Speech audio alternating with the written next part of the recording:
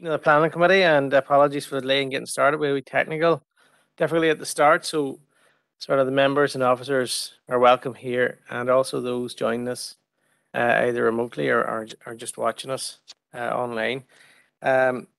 So item 1 then on our agenda is any apologies. Councillor Thompson. Thank you, Chairman. I just want to tender an apology at this stage that I will have to leave at 5:45 p.m. as I have another engagement. So hopefully we'll be finished by that time, but we'll see how we go. Thank you, Chair. No problem, Councillor. Optimistic. Councillor Maguire. Glenn, thanks, Glenn. I think you may have already been made aware that Councillor Barry Michael Duff will not be with us, and Councillor Thomas O'Reilly. Thank you, Councillor. Okay, no other apologies. Item 2 then is to sign the minutes and confidential minutes of the meeting held on 26th of January 22, and to sign the minutes of the previous meeting held on 16th of February 22. And that has been sorted.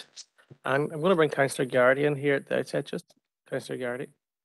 Yes, thank you, Chair, and thank you for letting me in. And whispered to you earlier. Chair, I just want to bring to members' attention very quick and good news item. Last Saturday, a young boy, 3rd year at St Michael's, we fella from Trillick, Sean Corey, was crowned Junior Boys Irish School Cross Country Champion. He's just a fantastic young athlete. He's a great soccer player for Ballinamallard and great Gaelic player for Trillick. I think he's even been scouted by teams across the water. So on the negative side, we could lose him to bigger fields, Pastures Green maybe otherwise, but just it was a great achievement. It's the first athlete from Fermanagh School to achieve this, and like I say, he's a very modest and talented young man. I've asked the Chair if he would be agreeable to send a letter of congratulations to Sean and wish him well for the future from him on this great achievement as well. So just to formally propose that, Chair, and I have mentioned it to the Chairman of the Council. I think he's happy. Yeah, okay. Thank you very much, Chair. Thank you, Councillor. And Councillor Thompson. Thank you, Chairman. And just with regard to Councillor Garrity's proposal, I'm more than happy to send a letter of congratulations to Mr. Corey. Thank you. And I think we all join the proposer and seconder in our support and congratulations to the young athlete. Okay, members, so item 3 then is the declaration of interests. Any declarations of interest? Councillor McLaughlin. Thank you, Chair. It's agenda item 7, application 6, LA 10-2020-114F. I was previously contacted by the applicant before I became a member of this committee. Okay, that's noted. Councillor Irvine. Thanks, Chair. It's not necessarily a declaration of interest, but really a declaration of intent. Because of the amount of call-in items under item 7, it is extremely doubtful that we're going to get through the complete list, and it's just to maybe forewarn those towards the end of the list that they may not be taken this evening. It may have to go to another meeting. It's just if people are waiting for a full four hours. It's just purely an observation, Chair. Thank you. Yep, that's a fair point. And we have, in the event that we run over provision for another meeting, so that's has been thought about as well, councillors. Okay, item 4 then is matters arising from 26th of January 2022. Please have the minutes there, and I'm not going to go through each page, but if you have any items, matters arising.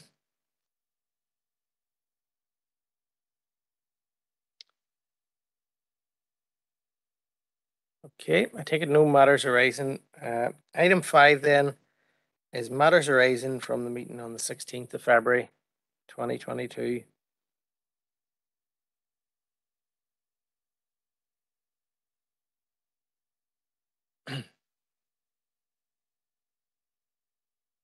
And I have no indications that item. So I'm going to move on then to item 6, and that's to consider 4 files for delegation by the Planning Committee, paper A, for your reference, and I'll ask Darren to introduce the application number 1. Good afternoon, members. Just before we get into the applications, there has been a request received from the planning agent for the application on the paper B, application number 4, which is LA 10 2021-0929. It's the full application for the retention of repair of semi-detached dwellings, including removal of first floor rear window elevation windows. First floor rear elevation windows, provision of additional side elevation windows, and new first floor layout.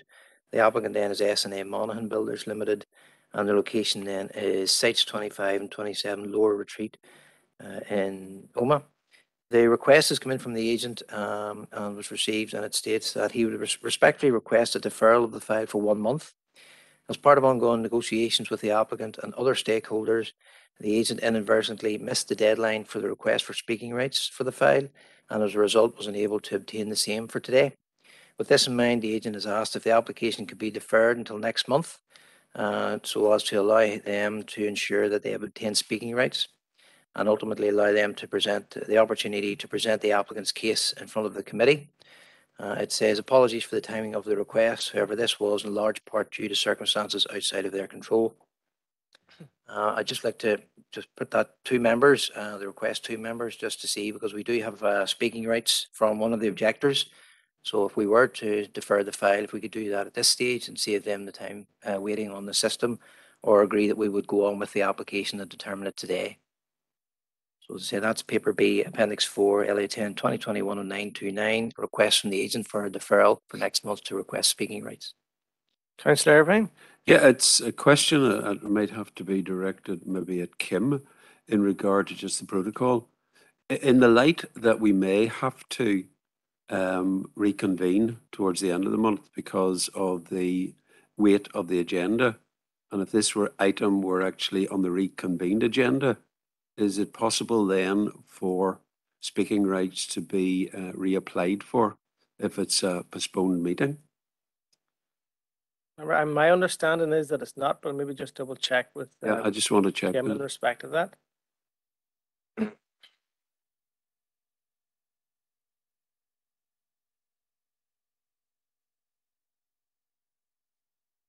Protocol isn't clear on that one, Chair. It really just refers to the standard applications for speaking rights as being the Monday before the committee, and which is the normal one. It doesn't make reference to a deferral or to a reconvened committee. And what our practice has been that speaking rights would just carry forward in the event that we reconvene on a second day. Yeah, the only reason I'm asking is, I mean, basically in the spirit of goodwill, but my goodwill is eaten up with people coming in who don't make the deadlines and go forward. We have possibly a buy here if we actually say we're going to put this to the back of the agenda by agreement now, and it's doubtful whether we take it today and it then goes on to a reconvened meeting. The agent then has the opportunity to apply, and we would probably make the objectors aware that it's highly unlikely that it's going to be dealt with today and it will be dealt with at the reconvened meeting. It's thereby not keeping them overly involved here as well. It's merely a suggestion. I'm not in favour of a full deferral for a month. We've had this before. So that is my compromise proposal. I'm willing to hear other members It might speak be on it. appropriate maybe to ask Philip if he's able to just to comment on that, because it's a bit unclear really from the protocol. If Philip's in. Philip Yeah. Kingsale. Sorry, Chair. Yeah, I've just been trying to get my own copy of the protocol open in front of me there, a little bit unsuccessfully, but I would tend to agree with Darren's approach in relation to the particular matter.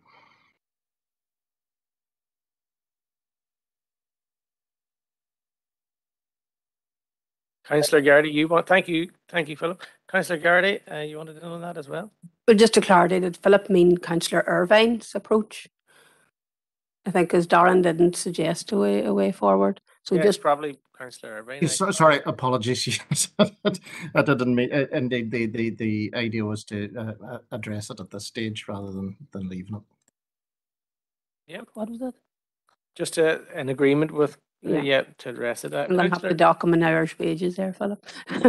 Yes, well, I think Robert said he was mere a comment, but I think he then did make it a proposal. But if that's the case, so be it, Chair. And I think that's the compromise that if the members are content and can move on. Yep. Happy to second what Robert suggested. He did make it a proposal at the very end, isn't that correct? for clarity, maybe repeat the proposal, Councillor Irvine. For clarity, I am proposing that we put this item to the end of our agenda today, right at the end. And it is likely that it will not be taken because of the length of the agenda, and it will automatically go on to the reconvened meeting. That then will give the agent the chance to apply. And we should also advise the objector at this stage that it is 99% likely not to be taken today. My proposal is to put it at the end of the agenda for consideration today. Okay, members, so that's the proposal that's been seconded. Our members agreed to move that item to the end of paper B. Councillor Maguire? Just a second. I go, Margaret. Glenn, thanks, Glenn. I was just thinking there's similar to the advice that other chairs received at other committees. It is within your gift to move the item on the agenda from item 4 to come in after item 8. Yeah. Without the proposing that, I think that we've been previously informed as chairs that we can move items on the agenda. So I think actually if you simply move item 4 to come after item 8, and then if we're approaching the time this evening, then we can make a formal proposal what we do, whether it's for the reconvened meeting or the deferral for the month. Move application 4 to after application 8. You're Yeah. Well, I mean, I'm happy to do that if it facilitates things in any way. Although it is a bit unclear. Yep, we're all in agreement in any case with my decision there. Yes, Councillor.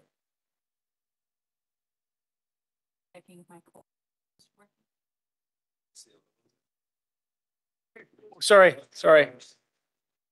Yep. That's on now. I Okay, can go with thank that you. one, that's fine. No problem, Councillor. Okay, members, so agreed on that. So item 6 then is the 4 files for decision then. Yeah, we can indeed. Yep, no problem. Just to confirm then, members, the position on that application. So paper B, appendix 4, the application LA 10 2021-0929, which is for the retention of the dwellings in Omagh. That application has been pushed back now and will be heard after paper B, application number 8, which is likely to be at the reconvened meeting. And I know there are speaking rights requested, and if they are listening in, just to advise them that that is the position. So the application will be unlikely to be heard today, and we will inform them of what the date and time of the reconvened meeting is. Okay. Okay, so moving on then, paper A then, application number 1 is LA 10 2021-0507, a full application by the Chairman of the Board of Governors at St. Kevin's College in Lisnaskea for a supplementary building to provide additional facilities to the existing college. The recommendation then is to approve planning permission for the reasons listed within the report and subject to the one reason. So on the screen then, members, you can see the site location plan then. I'm sure members know the college well. The college itself then is identified on the screen, and the new building then is the darker shaded extended area at the top right, which is beside the yellow star. Again, the block plan then shows the existing college. The new building then is to the right hand side within a green space within the existing grounds of the college. And that's just the aerial photograph. So looking down, you can see the existing sort of college site, and the building then will be in the area of the yellow star at the back. You can see the relationship of the site then to the adjacent third-party houses, which are further forward up closer to the road. So the floor plan then, you can see the typical school floor plan with a central corridor and then the rooms coming off it. And then the first floor, again going upstairs, typical school layout.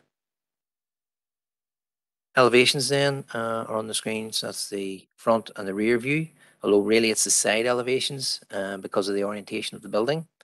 So that's the two sides. The lower one then will be facing out towards the side boundary. And then the side views, as I say, that's really the front and back. So the C is the front of the building facing onto the public road with the sign on it. So well designed, high quality building, good quality finishes. And then just a 3D visual of the proposed building. So the left-hand slide then just shows a photograph looking in towards the site. And you can see then the location of the building then will be in the green space to the right-hand side of the building. And then the right-hand slide shows the site on the ground. So overall, members, the recommendation is to approve the application for the reasons listed within the report and subject to the one condition. Okay, members. We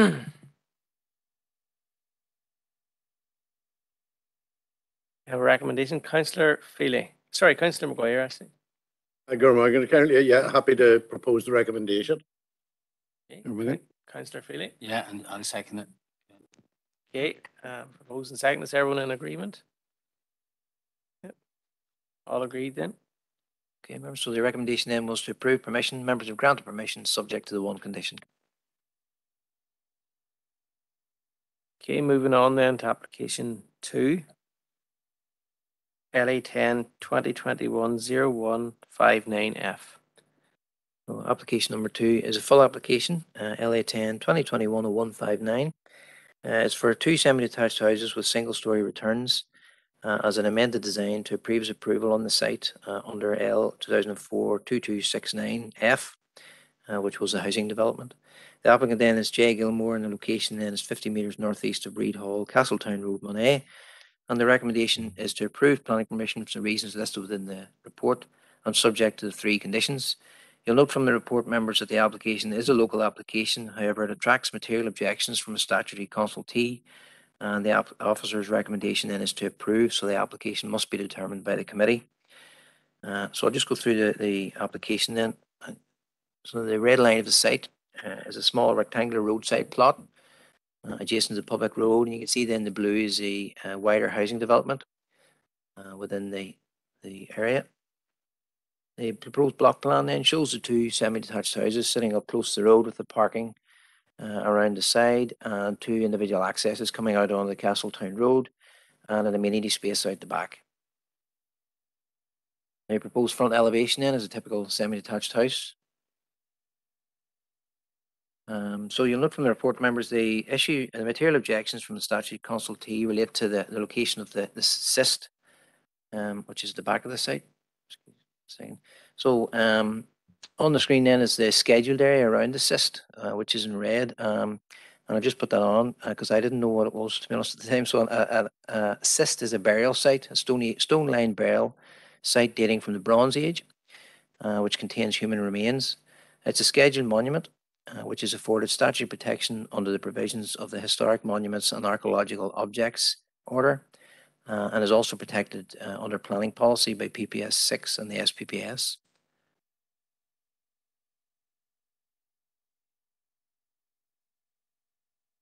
So the application in site does include the area of the scheduled monument and of the cyst. So you can see on the right-hand side, the houses are up at the road frontage. You then have their back gardens, and then the rectangular shape of the scheduled monument is out to the rear. It measures about 15 metres by 15 metres. So Department for Communities has advised the Council that it is not satisfied that the services can be achieved without adverse effects upon the scheduled area.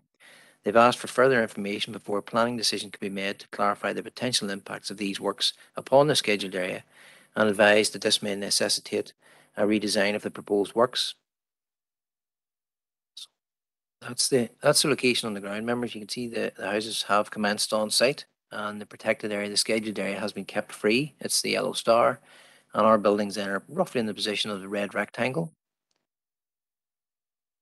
And as I say, the critical issue from DFC is the impact upon the scheduled area. It doesn't relate to the house or the garden area. It's the pipes from the houses heading out to the rear to connect into the existing public infrastructure. So you can see those on the screen coming out from the back of the properties, and they run around the cyst. So they are in parallel with the red line on the screen. So the view of officers is that there's no works within the cyst itself. They go around the edge of the cyst and the scheduled area. excuse me, there's also scheduled monument protection afforded to the area. So the applicant will have to get that from the Department for Communities and agree that with them separately and outside of the planning process. So the view of officers is really there's no impact on the setting of the CIST. There's no impact on the scheduled monument itself. In terms of the excuse me, the other issues that they've raised, you can see on the right-hand side is the previous approval for the housing. And it's identified, the CIST is identified by the yellow star, and the approval has a note on it saying the scheduled monument area within the site is identified and no structures are built over the same and is to be maintained as a garden area only. So the officers cannot go back now and revisit the scheme and redesign it. The area is protected under the previous approval as a green area, which is to be transferred to a greenbelt company. And again, no structures are to be built over the site in the future, and the area is to be maintained in its original site, with a note even that the grass will not be trimmed.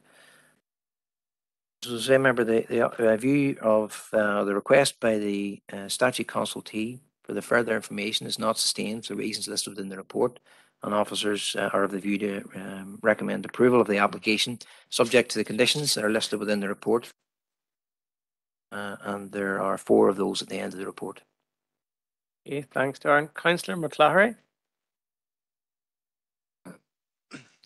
Thank you, Chair. Given that report, Darren, and the fact that there's no indication that there's Iron Age satellites around the Bronze Age CIST, which is traditionally found in Fermanagh, that's a single site. It's not going to interfere with it. It would be the long-term maintenance would be the major concern. If it's going to be built round, who's actually going to take responsibility for it? Whilst grass won't harm it, trees and overgrowth will damage it, and that's what will be the key thing. But if that was clarified, I think that there's no issue with the plan and the building going round it, because there's nothing there. The CIS freestanding, and as long as there's no pipework near it, there's no indication of any Iron Age satellites around it. So I can't see a problem in proposing that we go with it. Well, just in terms of the CIST itself, the previous approval for the housing on the site was conditioned to have an archaeological survey, and I understand that was all completed and raised no issues. So our application is purely looking at the impact on the small CIST area and the scheduled area. And as you say, the pipework appears to go around that. So there's none going directly through it, and they will require separate scheduled monument consent from the department, who will look after the ground and how it's maintained, etc. And in terms of the maintenance of it, it's related. You can see on the screen there, it relates back to the original approval. So it's going to be maintained as open space, but it's not even to be touched really. It's to be left and kept free. Okay. And like that, you're happy to make that proposal, Councillor? Yes, thank you, Chair. Okay. Councillor Irvine? I think several of the issues that I have been clarified both with John's questions and Darren's reply, so I'm happy to second the proposal to approve. Thank you. Councillor Feely? Thanks, Chair. I was going to come in second as well, and John is going to clarify the stuff as well. It's it probably get untidy looking after a while down long grass. There be no, it's not farmland. It's the developer still owns it, or will not be grazed for sheep or anything on it. No, and I'm glad that the pipes isn't going to be interfering on the actual graveyard. Yeah, the maintenance issue, as I say, councillors, relates back to the original approval, and it's not really within our discretion at the moment to revisit that. So certainly I can go back through that and see what's going on and contact the agent to make sure it is maintained and looked after properly for you. We can do that outside of the planning application. Okay. Okay, so that's proposed and seconded in support of the recommendation. Are we all in agreement to approve? Okay, thank you. Okay, members, so the recommendation then was to approve permission for the reasons listed within the report and subject to 3 conditions. So members have granted permission subject to those 3 conditions. Okay, application number 3 is LA 10 2021 1283F. Okay, number 3 then, members, LA 10 2021 1283F. So it's a full application for canoe landing steps at the Arnie River, an access road, parking area, access footpath, along with the demolition of the existing roadside wall, erection of fencing, and a height restriction barrier. The applicant then is Outdoor Recreation NI, and the location then is in Belcoo. The recommendation then is to approve planning permission for the reasons listed within the report and subject to the conditions. You'll note the application is a local application, members, but as before you as the council has an interest in the lands. Just to give you an update, members, you'll note from the report the DFI comments were outstanding. They have now replied and have requested amendments to the plans. These are relating to the position of gates and fences and other minor revisions that don't really have any consequence to the application. Those drawings and amendments have now been received and will be sent over to Roads for final confirmation. However, given that the changes that they're requesting are of no consequence to the proposal and there's no third parties affected by the proposal, officers would be of the view that we're content to proceed on with the recommendation and presentation today, subject to any decision being made based upon the final roads drawings that are ultimately agreed with them. There would be one additional condition suggested then, that the visibility displays would be provided at the access in accordance with those final plans. So just take you through the details then, members. On the screen then you can see the location of the site. Then on the right hand side is an aerial photograph with the site identified in red. On the left then is the site location plan. Block plan then, it's quite a big plan, so I've broken it down, members, into individual sort of areas. So you can see the access at the top of the site coming in and then going down along the edge of the road down to the river where the canoe steps will be. So if you just break that down, so the entrance in coming in off the road, the existing wall will be removed to allow the access to come in. There'll be new pathways to connect into existing paths, and then the road will curve round down towards the rest of the site. There will be the height restriction barriers, 2.3 meters in height. Those will be put on the front of the access. Internally then there is car parking available. You can see that within the red rectangle. And then if you go on down the site, you can see then there's a turning area for larger vehicles, so people, trailers, etc., can turn within the site. And then the canoe landing steps are down at the bottom, adjacent to the Belcoo River. Location then you can see it's right beside the edge of the council area, and access then will be onto the A4 Sligo Road. So as I members, the recommendation then is to approve plan permission for the reasons listed within the report, subject to the 4 conditions within the report and an additional condition that the visibility displays on the protected route are provided prior to the commencement of any use of the site. Thanks, Darren. Councillor Irvine? Yeah, no, I'm happy enough with the proposed works. I know the site, I've passed it often enough. It's just a point of clarity because you've used 2 names for the river. You've used Arnie River in the paper and you've got Belcoo River on the slides. And I presume because it's connecting Upper and Lower Loch McNean, as Councillor Feely well knows, I presume it's the Belcoo River rather than the Arnie River, because the Arnie River does not start, in my estimation, until just around Gorta Toll at the lower end of Lower Loch McNean. Given that issue, councillors, could I ask we defer this to the next meeting till I clarify that? I'm not trying to I be don't know the answer. snippy about this, but Yeah. we've said before, if we don't get the proper I agree. descriptor right in the papers, we could be going away. Fully agree. So could we defer this to the next meeting? I'll propose we defer it. I'm happy enough with the contents, but I think we need to get the language right. Okay. Spotted. Councillor Thompson? Thank you, Chair. And judging by what has been said there, I'm happy to second that we defer it until our next meeting. Thank you. And all in agreement with that deferral, yeah? Okay.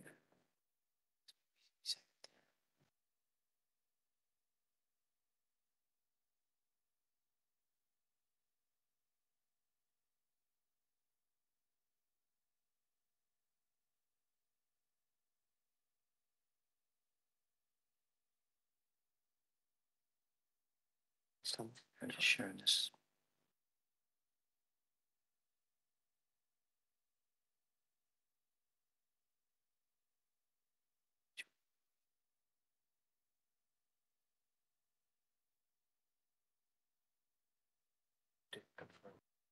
Yes.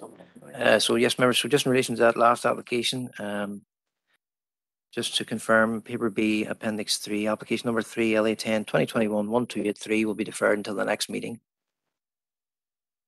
Okay, so members, application 4 is LA 10 2019 1446 RM. I will ask Martin to take us through the application.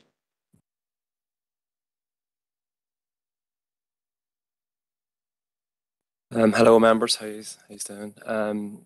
So application 4 is proposed residential development with associated site works, landscaping, foul water treatment plant and a water pumping station for 125 units. That includes 22 detached, 74 semi-detached, 8 townhouses and 21 apartments. The location is at lands at 40 Strathroy Road, Omagh, and the recommendation is to approve plan permission subject to 16 conditions.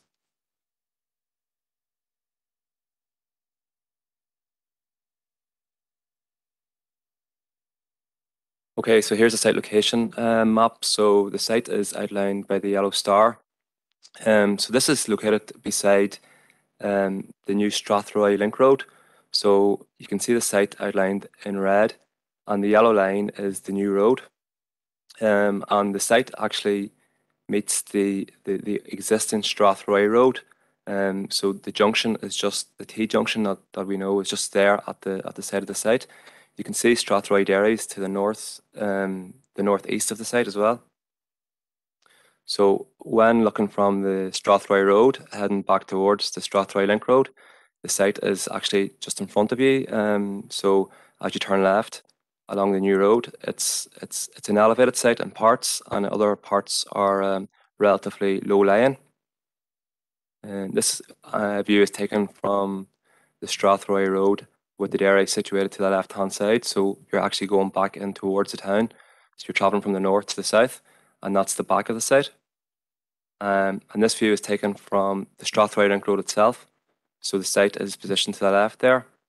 And you can see in this part, the site's quite elevated. But as you approach towards the junction, you can see the way the land falls away. The access is already in place. I think this was carried out while road service were actually constructing the road.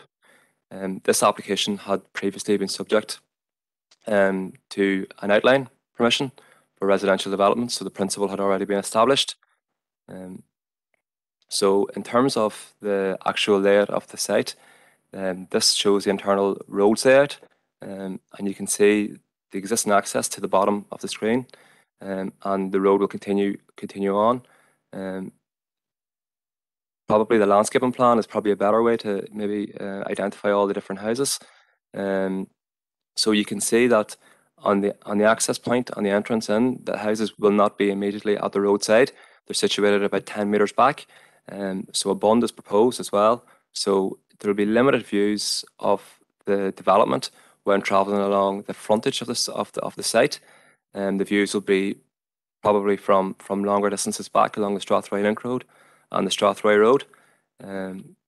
So you can see here is also an area of open space proposed, and that's to the top of the site. There's already existing deciduous trees and hedging already there, and that's proposed to be kept. So I mentioned the bund. The proposal is to create a bund along the Strathroy Road, and this bund is proposed for a couple of reasons. Firstly, it's to integrate the houses into the site and maintain their privacy. But secondly, it's also to ensure that there will be no effects from the nearby dairy in terms of noise, nuisance and smell.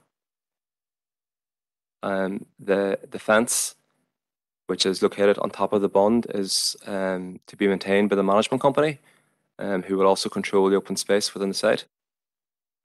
So in terms of the dwellings, as I said, there's a mixture of house types. Here you can see the detached properties, an example of some or more detached, semi-detached, and there's also a number of townhouses, and they're located to the west of the site.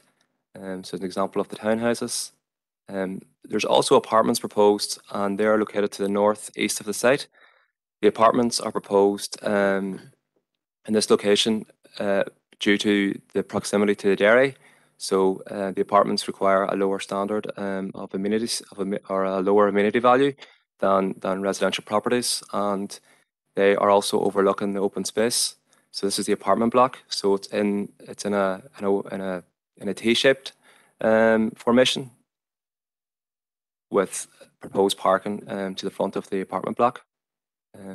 So the recommendation is to approve plan permission subject to conditions. Thank you, Martin. So we have a recommendation there. Opportunity for any questions, our officer. Councillor McClary. Thank you. Obviously, a great topic of discussion for us as councillors is this is a self-contained treatment plant and foul water pumping station, and then it also has the management company. We have 2 cases ongoing within our council area, so it's really what safeguards are there to ensure that the contractor will fulfill all their requirements to meet all the obligations that they're undertaking without, we've ended up with 2 already in the area, and it's always going to be in the back of our mind as councillors when people come to us, what are the safeguards that we're putting in place before we let these people start building. So in terms of the management company, we have a condition on the permission that they must come to the council, the plan department, prior to commencement of works to indicate what their plan is, and we'll agree that. In terms of the wastewater treatment works, so it's a private treatment works. It will discharge to a nearby watercourse. That's separate consent required under Schedule 6, and that's really outside of the planning process. So they need to be able to provide that after the permission if the permission must be granted, and that's what they have to do.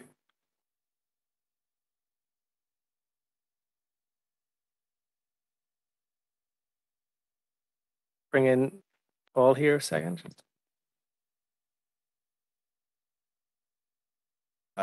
Just in response to your query as well, Councillor McClary, just to make you aware, we're currently taking forward a project with building control. So it'll be a project between building control and planning where whenever building control is notified of a commencement of development on site, then we'll get notification of that as well. And then we'll be able to check at that stage whether all pre-commencement conditions in terms of roads, your sewage, treatment plant has been complied with. And then if it hasn't, then we'll be able to take enforcement action fairly quickly, and if need be, stop the development before it progresses to a material stage. Councillor McClary. Thank you. I think that addresses what are my concerns with it. I mean, it looks like an amazing development, and knowing that area, they've taken into consideration a lot of the environmental stuff. It's just in the back of my mind, knowing what we've previously come across at a later stage, to know that those safeguards are in place and that something can be done quickly rather than long term, then I would be happy to propose at this stage. Okay. Councillor Deehan. Yes, thank you, Chair, and I'd like to thank Martin for his report, and Martin and Paul for their clarification regarding issues of concern.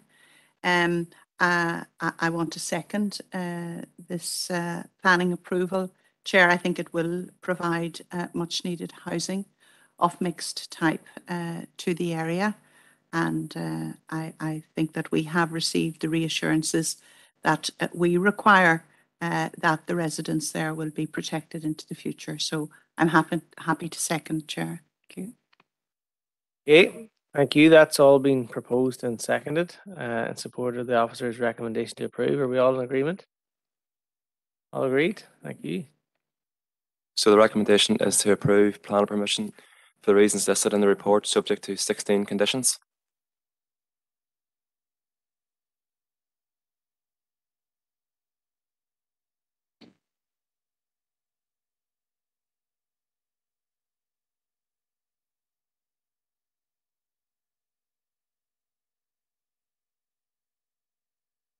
Okay, members, we're moving on now to agenda item 7, and that's 8 delegated files called in for decision by the planning committee, and there is speaking rights in respect of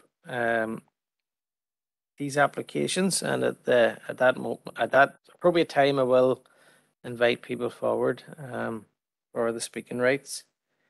So paper B then, for members' information, and the first application is application number 1, LA10 2021 1201F. Darren, introduce the application. And members, I would like to, I think it'd be appropriate to take a proposal to go into committee on this application. Councillor Maguire. Happy to propose that we go into committee, Chair. Councillor Thompson has his light on. Thank you, councillors. All in agreement? Yeah. Okay, just give us a moment to get the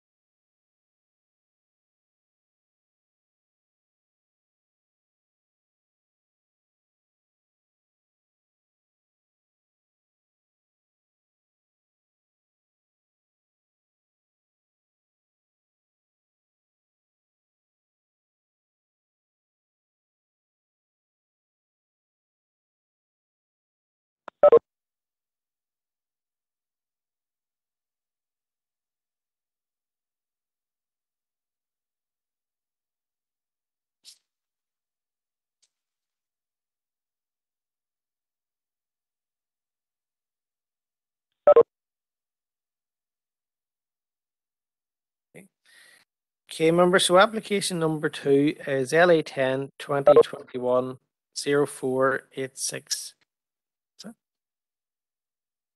Oh, sorry, we just want to update what was agreed in confidential business there.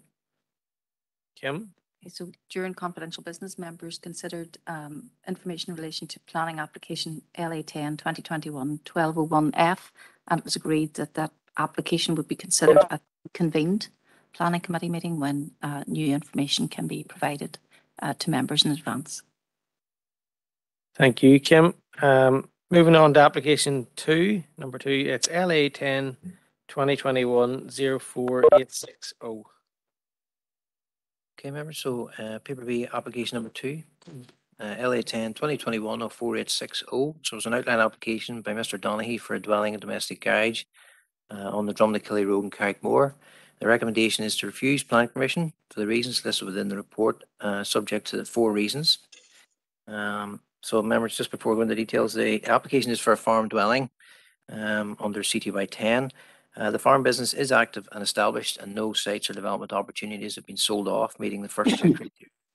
The issue relates to criteria C, in that the site for the new dwelling is not visually linked or sited to cluster with an established group of buildings on the farm, as the buildings beside it are in third-party ownership.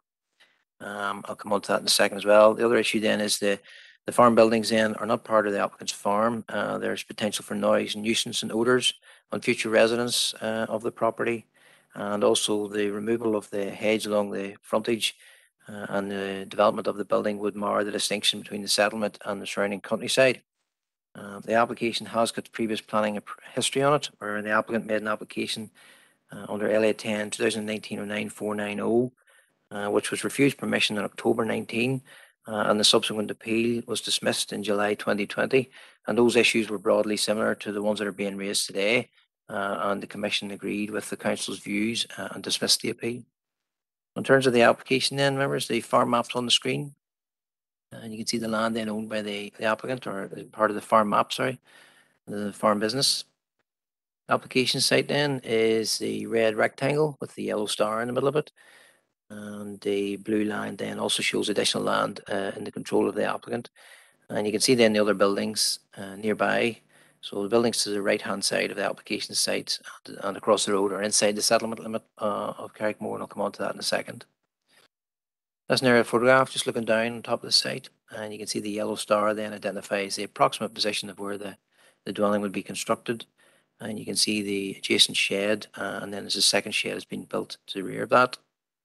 Access then will come in via the existing laneway and then run down almost to the front of the site before turning left into this field and running down towards the development site. So the critical issue then is the distinction between the town and the country, or the edge of the settlement there at Carrickmore. So on the screen then is the plan, the home area plan, which shows the settlement map, and the black dots around the edge of the buildings is the development limit. So everything inside there is inside Carrickmore. Everything outside of the black dots is in the countryside. And you can see our site up on the top left then with the yellow star. Just zoomed in a bit further for members there. So you can see the site is identified just on the edge of the limit, adjacent to the farm buildings. So the views then, these are Google Street View images, members. So obviously they are at a raised elevation, but they're very good in presenting a visual appearance of the site. So as you come into Carrickmore, this is a view on the approach. So as you come along, and then you move along, you come up to the 30-mile-an-hour speed signs. And then as you come closer, you can see the hedge and the verge on the left-hand side. And then it's just immediately on your left end is the laneway, and that's the access into the site. And that's looking down the laneway towards the farm building at the back, with the development limit then running along the yellow line on the left-hand side, and the site then is identified on the screen. Coming out of Carrickmore, you can see then your well screen with the Landy hedge and the laneway then, and the edge of the limit in yellow, with the site then well screened by the trees. So the critical issue is the approach into Carrickmore. There's no issues about approaching out of Carrickmore. That's just another photograph. As I say, that's a raised photograph from the Google Street View image. So, in relation to the reason for refusal, the site is beside farm buildings which are in the control and ownership of a third party. There is a lease between the applicant and the owner for the long-term use of them. But as I say, that issue was raised before, although there's now there's no opportunity to remove within a 12-month notice, which there was raised in the previous lease. So the issue then is that this building is suitable for housing animals, and its proximity then to the applicant's site has obvious implications for noise, nuisance and odour. And you can see then the location of the building beside the site. As I say, access members will use the existing laneway as opposed to the previous application which had a new laneway.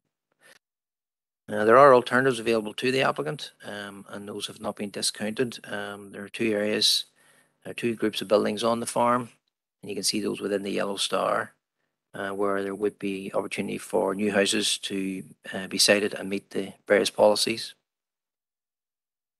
So the recommendation then is to refuse permission for the 4 reasons within the report. It's contrary to CTY 10 as it's not visually linked or sited to cluster with an established group of buildings on the farm. Contrary to 15 in that the development would have permitted more the distinction between the limit of Carrickmore and the surrounding countryside and result in urban sprawl.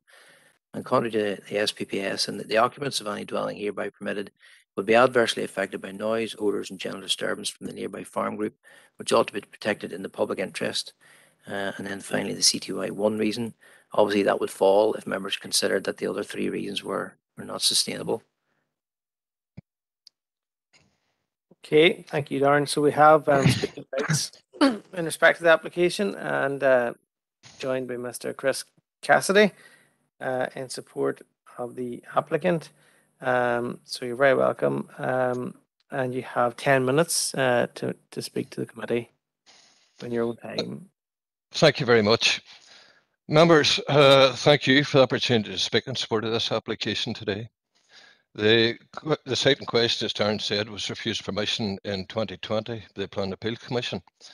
And that decision we studied closely with a view if could the concerns of the Commission be addressed under a new application. I believe they could, and that's why we submitted this application.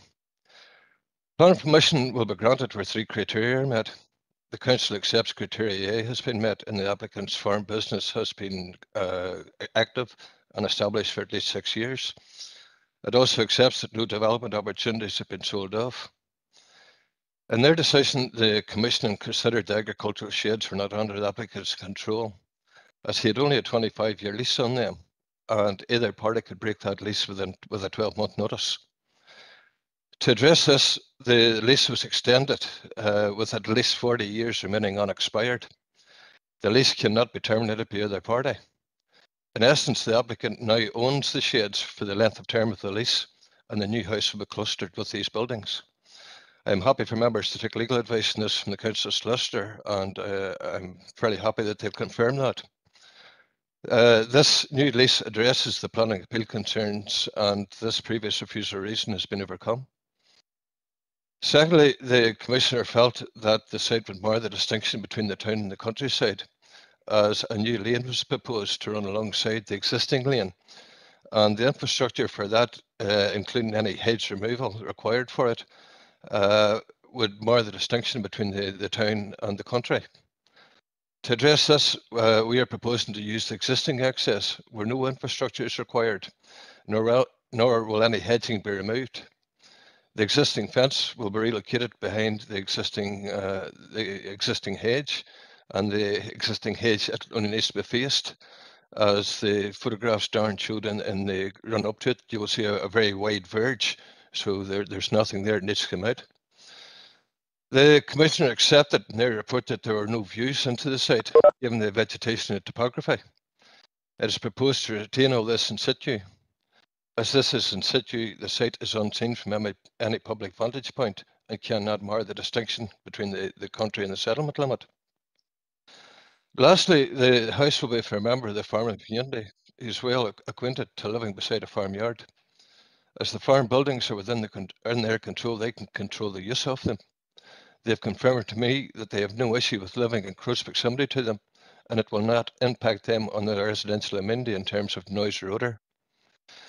In my view, members, we have addressed the concerns raised by the Planning Appeal Commission and have successfully addressed them. And I would ask members to reconsider the application. Thank you. Okay, thank you, Mr. Cassidy. Well within the time, and we do have an opportunity for members to ask any questions to the agent here at this juncture.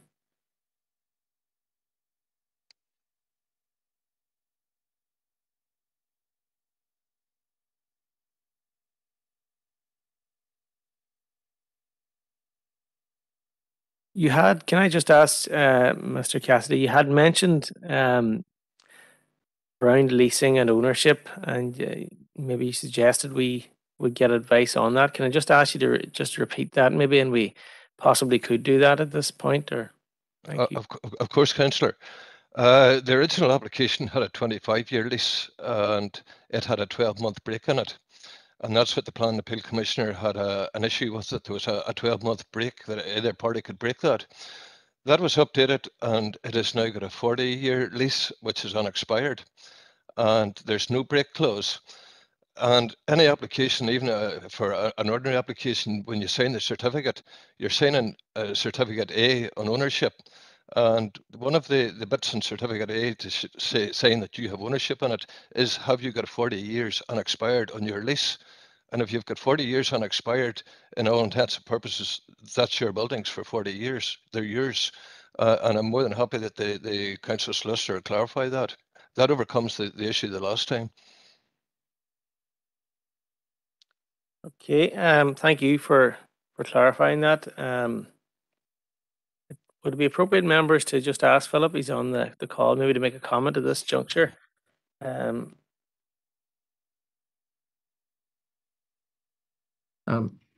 Chair, thank you. Unfortunately, we may be finding ourselves in a position here where we have a number of applications which are coming before the committee, where we're having to maybe not be in a position whereby we can deal with them today. My concern in relation to this is that Mr. Cassidy's asking me to provide past comment in relation to a lease, which I haven't seen. Now, it may well be this is a reasonably straightforward matter. It may be a reasonably short lease. If that was forwarded to me now, I would endeavour to take a look at it immediately, members. But at the present time, I am not in a position to advise as to whether or not the lease would fall within the category that would meet the relevant terms of the planning permission. And apologies for that, members, but without having an opportunity to consider it, I just can't do that. I understand, Philip.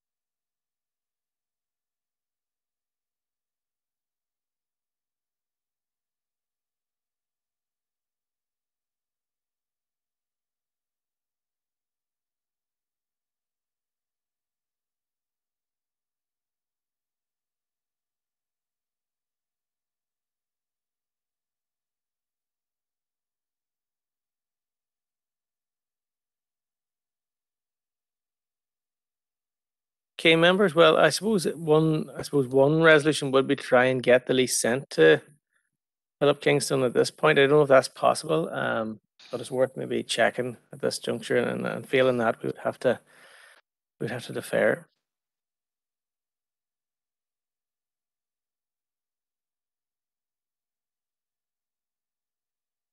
Sorry, Mr. Cassidy, you wouldn't be able to. Mr. Chairman, I have that lease submitted. Council has it. Yeah, we'll just give us a moment there. We'll just check if we have the file here. Just.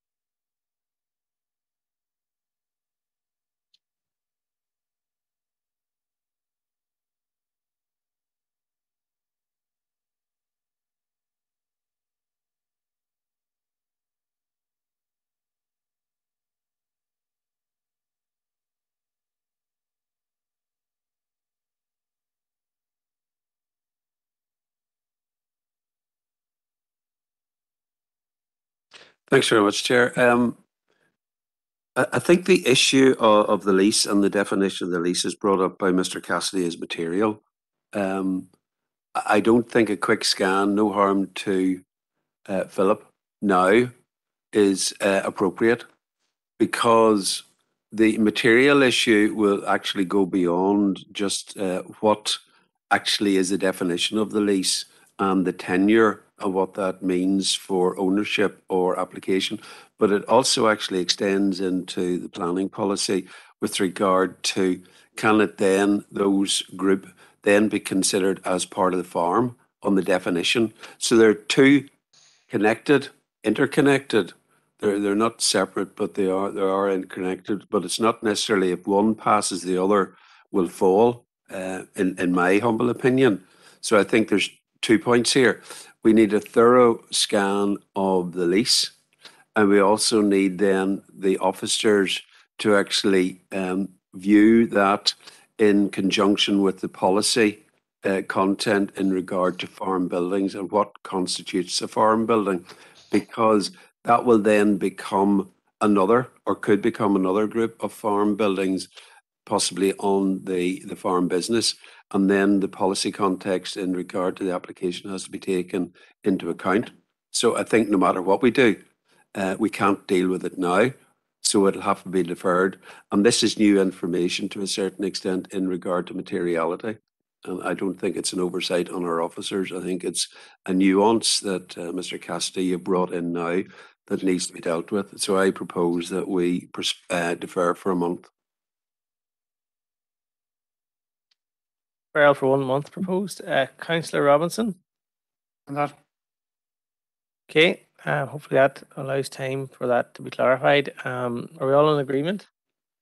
Councillor Maguire? Just for clarification, is this new information Mr. Cassidy has introduced at this stage? It's not, Councillor. This here has been in from the very start of the application.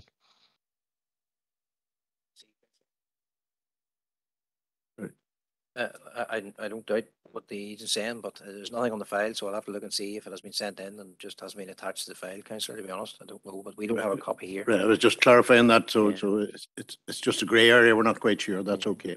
I'll allow that, never mind.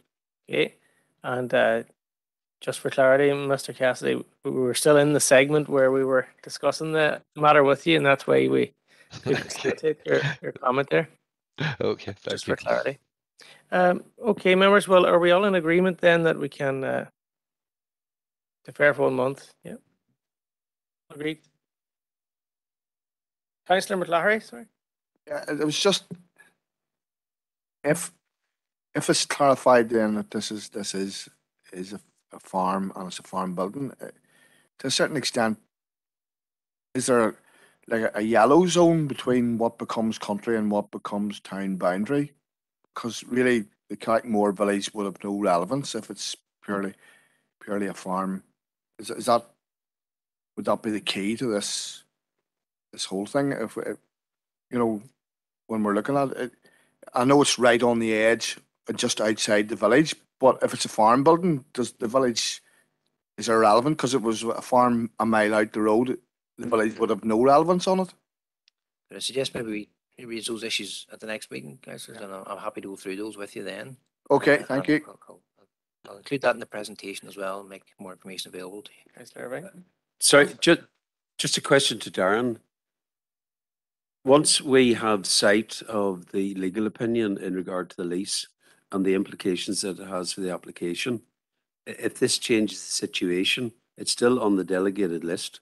So you will then form an opinion in regard to the information that's been provided by Philip. Isn't that correct? It would need to be delegated back to officers. Yeah, because it's that's been right. called in. So we would have to look at that again and see if you want to delegate it back to officers. To be honest, members, if it's coming back next month, it's as handy for me to update the report and bring it back to you next month as it is to delegate it back and go through everything. Happy with that. Sorry to be bringing ambiguity in there again. Thank you.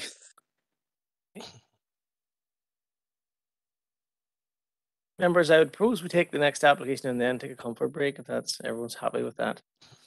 Might be. It's just 25 to, if you're content with that. So application 3 then is LA 10 2021 0737F, and we do have speaking rights in respect to the application, and we'll come to that in due course. So members, application 3 then is LA 10 2021 0737. It's a full application for a proposed replacement dwelling, detached garage and general purpose shed / stables for 2 horses. The applicant then is Mr. Nugent, and the location then is on the Castle Roddy Road in Omagh. The recommendation is to refuse permission for the reasons listed within the report and subject to the 5 reasons.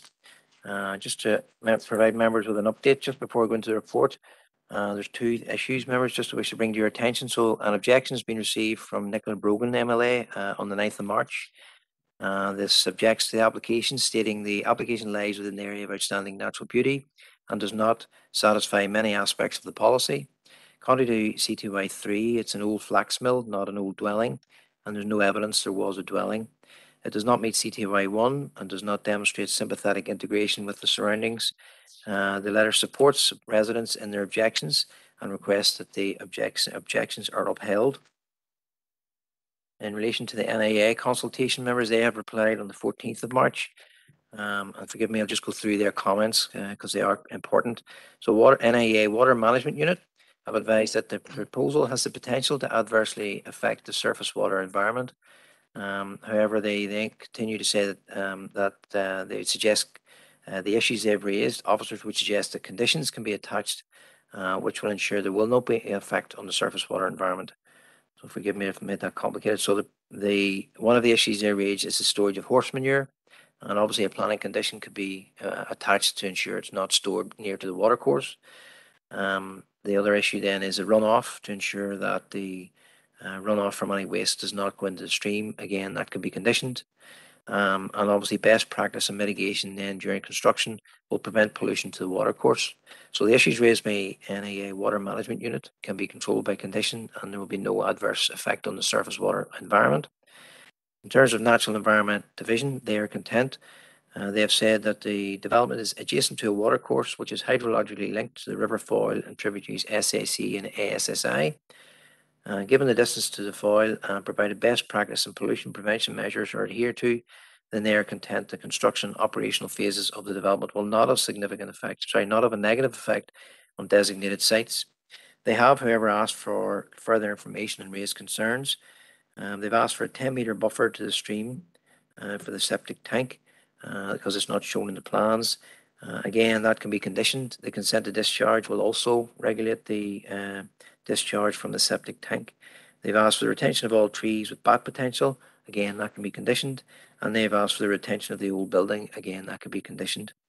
So the issues raised by NIA can all be controlled by conditions, so there are no concerns there in relation to PPS 2. So the application then, as I say, it's for a replacement dwelling, garage and a general purpose shed. On the screen, members, then is the site location plan. And you can see the road then running along the left-hand side of the site, and there's 2 houses nearby. If I zoom in a bit closer then, members, just so you can see the Castle Roddy Road running along the front of the site, access then coming in off the road, and the new lane will be created then, sweeping around into the rear of the site. The buildings then will be in the approximate position of the yellow star. And on the site location plan, you can see the agent has coloured in a building in green and stated that that is the dwelling to be replaced. So the block plan then shows the access coming in off the Castle Roddy Road, as I say, the new laneway then coming in, sweeping round, and the house, the garage and the shed at the back. So that's a photograph then looking into the site as works have commenced, and the access and the laneway running in have been started, and also work has started on the store, which is in the back right hand side of the photograph, as you can see. So just go through the issues one by one. The proposal is for replacement dwelling, so CTY 3 applies, and the applicant has referred to a building on the site, and that's annotated on their block plan as a ruin. So that's a photograph just of that building, and you can see then that's looking in at the side elevation and the gable. That's the internal view looking down on top of the building, looking into it. And again, another slide just showing the condition of the building. This is a photograph then of the internal layout of the building and the internal conditions. So you can see there are openings in on the lower level and appears to be an upper level of the building at one stage. And then that's the photograph of the side gable and looking down the side of the watercourse down to the bottom corner where the work has commenced on the store. That's a view then, members, just looking back up from where the store is towards the building, and you can see it in behind the mobile home then. So the Industrial Heritage Records have included this on their records and identified this as a flax mill site, which would support the comments of the objectors that this wasn't a dwelling, it was a flax mill site. So just going back to the block plan, you can see then the location of the 3 buildings on site and just annotated those onto the plan. So you can see the approximate position of the laneway coming in and the position of the 3 buildings on the site. So to gain access then you will have to remove the road frontage hedge along the front of the site. However, the visible displays can be provided and can be conditioned as part of any approval, and forward site distance is achievable within the applicant's control on the public road. Coming around the back then, you can see then down the stone lane towards the ruin structure, which is in the circle on the right. And then you have the 3 buildings. So the proposed dwellings, the yellow star, the garage in blue, and the stores, a red star. So that's a photograph then of works that have commenced on site. The house then will be sited in front of that, in the proximate position of that red piece of machinery and the green canopy. And that's the proposed elevations of the dwelling. So you can see the front elevation then will be facing up the slope, and the 2 side elevations, and then the rear elevation down towards the back of the site. Internal layout then shows a courtyard type building. And the garage then is a typical garage commonly found in the countryside, with the store and shed then out the back, annotated as being for machinery storage, with 2 stables and an area of feed storage. So remember, you can look from the report then, the recommendation is to refuse permission as there is no building to replace which exhibits the essential characteristics of a dwelling. The second reason is in parallel with that, in that if it's not a dwelling, there is a building there, but it's a redundant non-residential building, and the replacement of that can be permitted, provided it would demonstrate there are significant environmental benefits from its replacement, and there are none being demonstrated. The reason 3 then is the new dwelling will have a visual impact significantly greater than the existing building. 4 then is contrary to a number of policies, as the design of the replacement dwelling is not of a high quality appropriate to its rural setting or respect the local distinctiveness within the Sperrin AONB.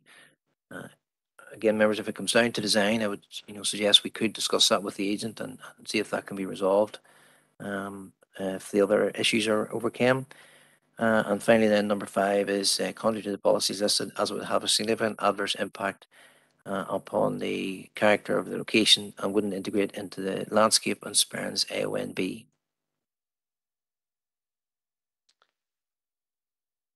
Okay, members, thank you, Darren.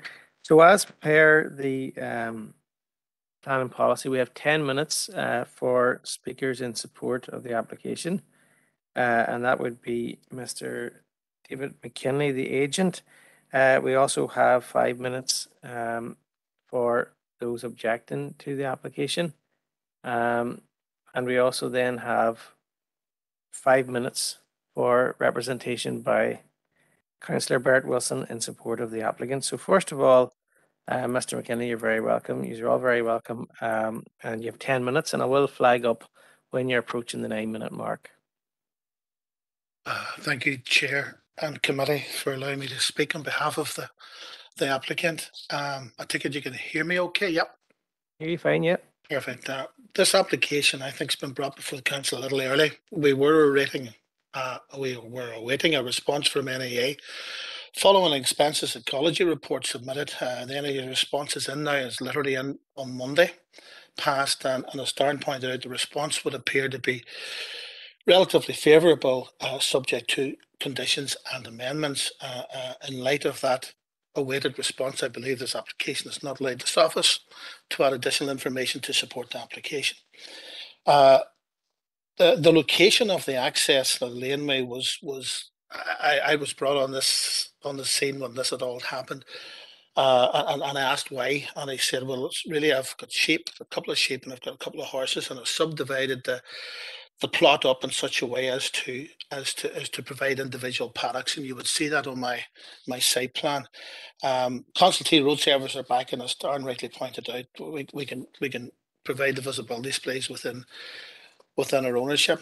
Point one, I've read through the planner's report. This building has no roof, albeit it has all walls and all are intact. It shows 2 floors. If Darren will go back to number 41, I think was the slide. It shows 2 floors. You can clearly see pocket holes sort of between the first floor and the ground floor windows. It has windows and door openings as would a house.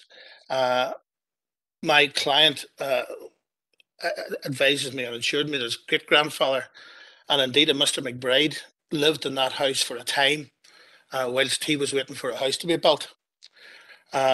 This building was a dwelling at a time, and also in its life a flex mill.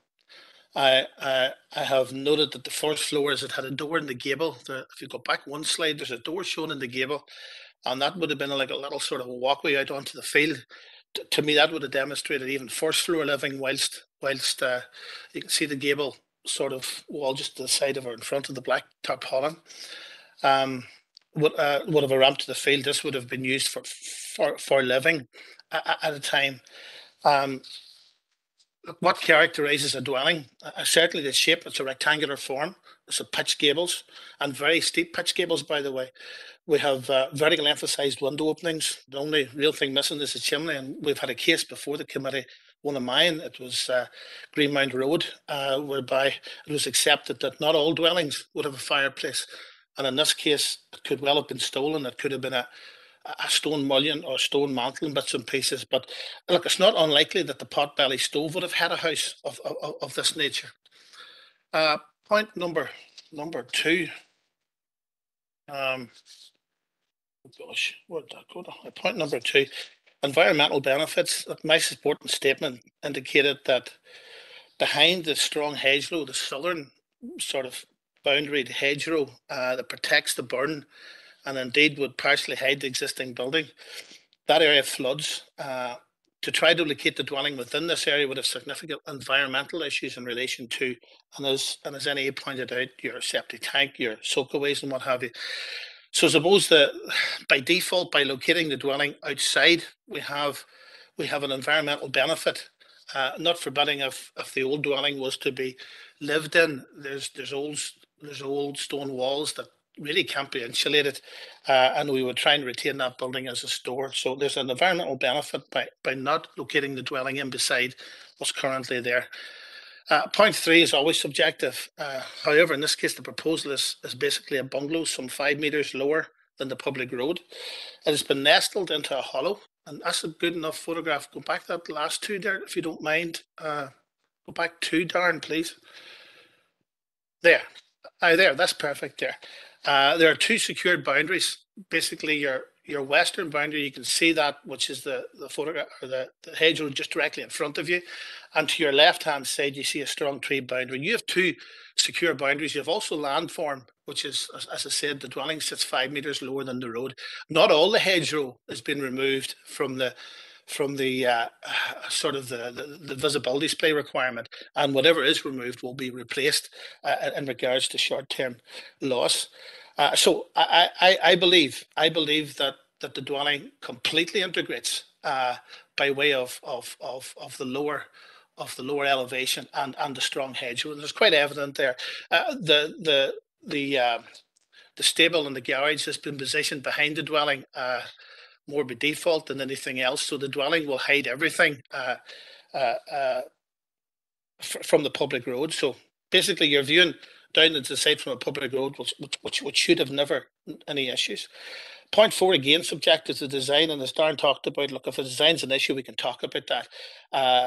I've driven through the Harvey Road, which is the road Castle Roddy Road comes off. There's a lot of modern houses built there, to be fair, isn't and even the Castle Roddy Road for that matter would have bigger concerns perhaps than that house, and they're constructed and built within the ANOB. We've not had the opportunity to discuss the design, but as Darren says, look, if we get that far, we can talk about that. Point 5, we've already discussed the environmental benefits. We've discussed the integration big time. We believe this application completely integrates. There will be a landscaping plan to address the NAA in regard to bat roots and retention of trees and what have you. And we have shown planting on it to help line the laneway in, to subdivide the plot into small paddocks, make it more attractive perhaps than what it originally was. And as we say, we're not losing all roadside hedging. There's 2-story houses coming to the site from the eastern approach. They're virtually on the edge of the road. On the western side, you've got a bungalow which sits directly beside. This was the applicant's aunt.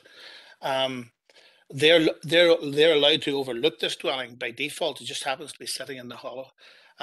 So basically, the dwelling proposes of similar scale, size, similar sort of finishes so the character's not destroyed. It's similar to what's already there. There's a pattern been formed, and this adds to the pattern.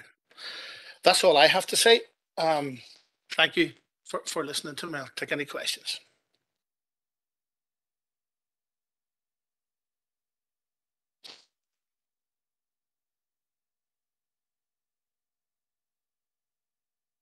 Sorry, thank you. Thank you, Mr. McKinney. I'd invite members if they have any questions for the agent at this point. Councillor Irvine. David, how are you? Not too bad.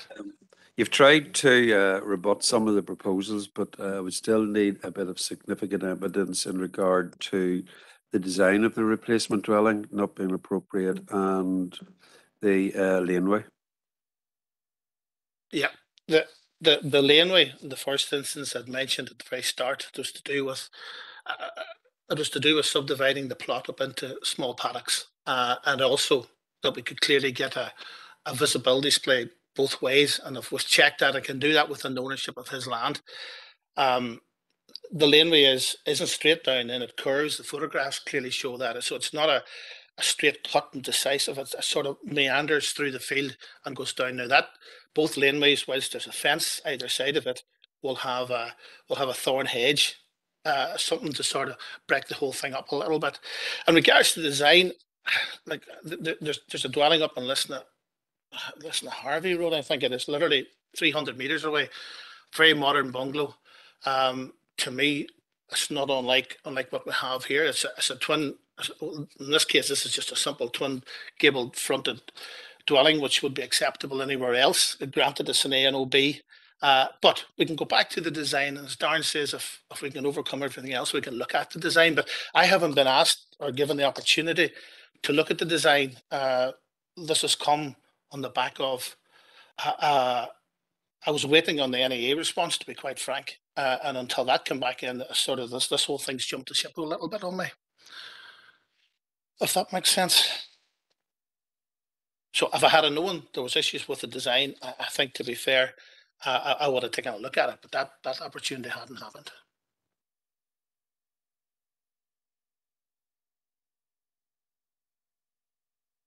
Thank you. Any other questions for the agent while we have him? Councillor Deacon. Yeah, thank you, Chair, and thank you, Mr. McKinley, for your contribution. Just in relation to planning being refused for reason 2, that the replacement of the redundant non-residential building would not bring significant environmental benefits. And I think you said in your presentation, Mr. McKinley, that there would be environmental benefits, and you mentioned using that old building as a store. Could you just expand on that a little, please? He has animals.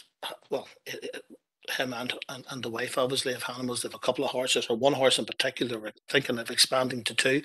Whilst that's catered for down in the large shed, he also has sheep, and he would have maybe utilised a small room and just to let animals rattle in and out of the ground floor. The kids would have used maybe the first floor in it as when we tidy it up, as a sort of a playroom. I suppose environmentally, what do you limit on money? What do you spend to help bring that building back into some form of a dwelling again? You have a lot of insulation. There's heat loss. There's so many non-environmental issues with the dwelling that would sort of drive you away from it. But in any case, the intended use would be a domestic store, and it would keep a little bit of animal feed for the sheep. But the biggest benefit, and it really is a benefit, is moving from behind that hedge to in front of the hedge, and getting away from the river, getting away from the burn, and the protection of that burn. And it does have an environmental impact on the dwelling in regards to anything that would spill, i.e. septic tank, or soakaways or runoff, or a car leaking maybe a little bit of engine oil. All that stuff would have an environmental impact to having it where it is. So that all can be controlled much easier on sort of where we proposed it in the natural hollow, and protect the waterway from that. Thank you, Chair. Thank you. Councillor Thompson. Hey, Chair. Just a quick query for David. You did say in your remarks there, David, you've come in, or this has been brought in quicker than you'd have liked. Can you just clarify the position with regard to that, and when have you been brought into this process? Thank you.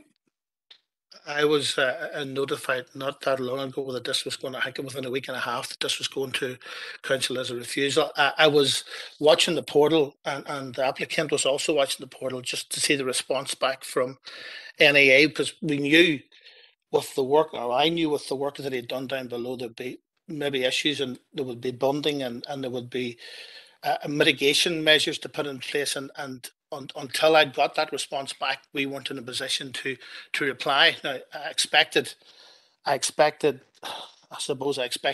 application to sit there until that come back, and as I say, that only come back on Monday, so it's jumped my gun a little bit, if that makes sense. And at that point, when we were working through the NEA comments, I could address the issues of design, and any other further comments that the planning service would have had. So that, when I say I jumped the gun, that's exactly why I felt that we're approximately a month too early here. Okay, thank you, David, for the clarification. Thank you, Chair. Team members, any further questions while we have the agent here? Nobody is indicating, so sorry, Councillor McLary. Sorry, David, you've only, as you've indicated, you haven't maybe been involved in that site as much. Is there any evidence of a mill race or anything like that? Any ancillaries that would have went along with the mill? I mean, is there a possibility that they could possibly go something hydro into that but restored building if the suitable planning permission was applied? You're absolutely right, actually, and that's the thing that he had discussed when I was asked to cite. And to be fair, I was asked to cite the lanes, the hole was dug and everything. I didn't know what to say to the man, and he said, well, look, I've forethought this whole thing. There is an old race that can be reopened again. The land to the east of the old ruined house is saturated in water. There was the burn, and there was a race that come down through the field. Now, he owns the race. Or he and she owns the race. So yes, there was talk of perhaps yes, it's a water wheel, and he would have done something to that nature, generate a little bit of electricity. You're absolutely right. But the race is there in parts, needs to be reopened, and it needs to be cleaned out. So there was an old race there, and yes, it can be brought back into the equation, subject to planning. Yep, absolutely. And thank you for raising that. I overlooked that one. Okay. Members, any further questions at this point? And if not, then I thank Mr. I thank, sorry, Mr. McKinley, who I know. I thank you for your time, and I now invite our next part of the protocol facilitates the objections, and we have 5 minutes allocated to this part of the meeting, and I welcome Mr. Owen DeVere, I hope I pronounced your name okay, to the meeting, and I will, Mr. DeVere, I will highlight when we're approaching about 4 minutes, just to keep within the 5 minutes. So go ahead in your own time, thank you. Okay, well, Chair, committee members and council officials, many thanks for the opportunity to speak today. I represent a number of local residents in the community of Tygher and Dunmullen. Our contribution will be very brief, as the local authority planning team have clearly set out how the application fails to meet the most basic criteria of PPS 21. The applicant, Mr. Lee Nugent, has applied to replace a dwelling which, in the opinion of planners and local residents, does not exist.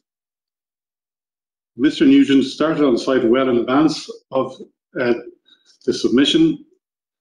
The driveway, fencing, reduction in levels, stockpiling, the riding arena, the footings and the slab for the stable block are all partially complete. The site is located in an area of outstanding natural beauty which must raise the bar for any application. Planners have stated 5 fundamental reasons for refusal, as has been discussed already here today. Number 1, there is no building to replace which exhibits the essential characteristics of a dwelling. Now, if there is an argument, as stated by David there, then that hasn't been documented in any way, and we haven't seen any evidence which has been submitted to the local authority. So we're basically any argument that it is a dwelling has just been presented here today in just an offhand manner. Number 2, the replacement of the redundant non-residential building on the site would not bring significant environmental benefits. We would request, just on this point, since the conversations have been happening here today, just for the planner to clarify just exactly what that means.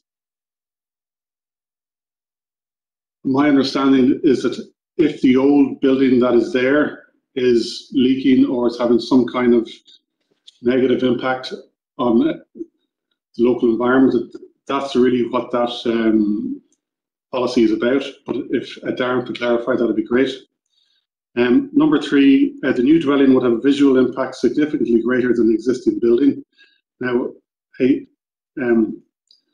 most residents of the area are actually not aware that this building exists, this flax mill, because it is just located so far down you can't actually see it from the road. So no matter what is actually put on that site, unless it's invisible, then it will have a visual impact significantly greater than the existing building. Number 4 refers to the design of the dwelling, which has been discussed already. Number 5, the proposed laneway, and again that's been discussed, but it does basically cut right through the field, and the pictures from the planning officers there I can demonstrate what's happening there. The planning team have expanded on these reasons better than we could, and we do believe that the committee can trust in their judgment and their expertise on these matters. Planners have not requested additional information, as the principle of development is fundamentally flawed. So we would urge members not to defer and just to refuse the application this afternoon. Our community is deeply concerned about Mr. Nugent's application and his plans for the site. We all feel privileged to live in such a beautiful area with a young and vibrant community based around our local primary schools. Many thanks for your kind attention. Okay, thank you, Mr. DeVere, for speaking to the committee. there's an opportunity maybe for anyone who wants to ask a question to this juncture.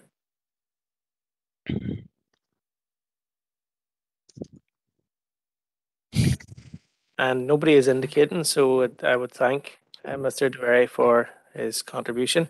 And moving on then to councillors' representation, and I invite Councillor Bert Wilson, who wants to speak in support of the applicant.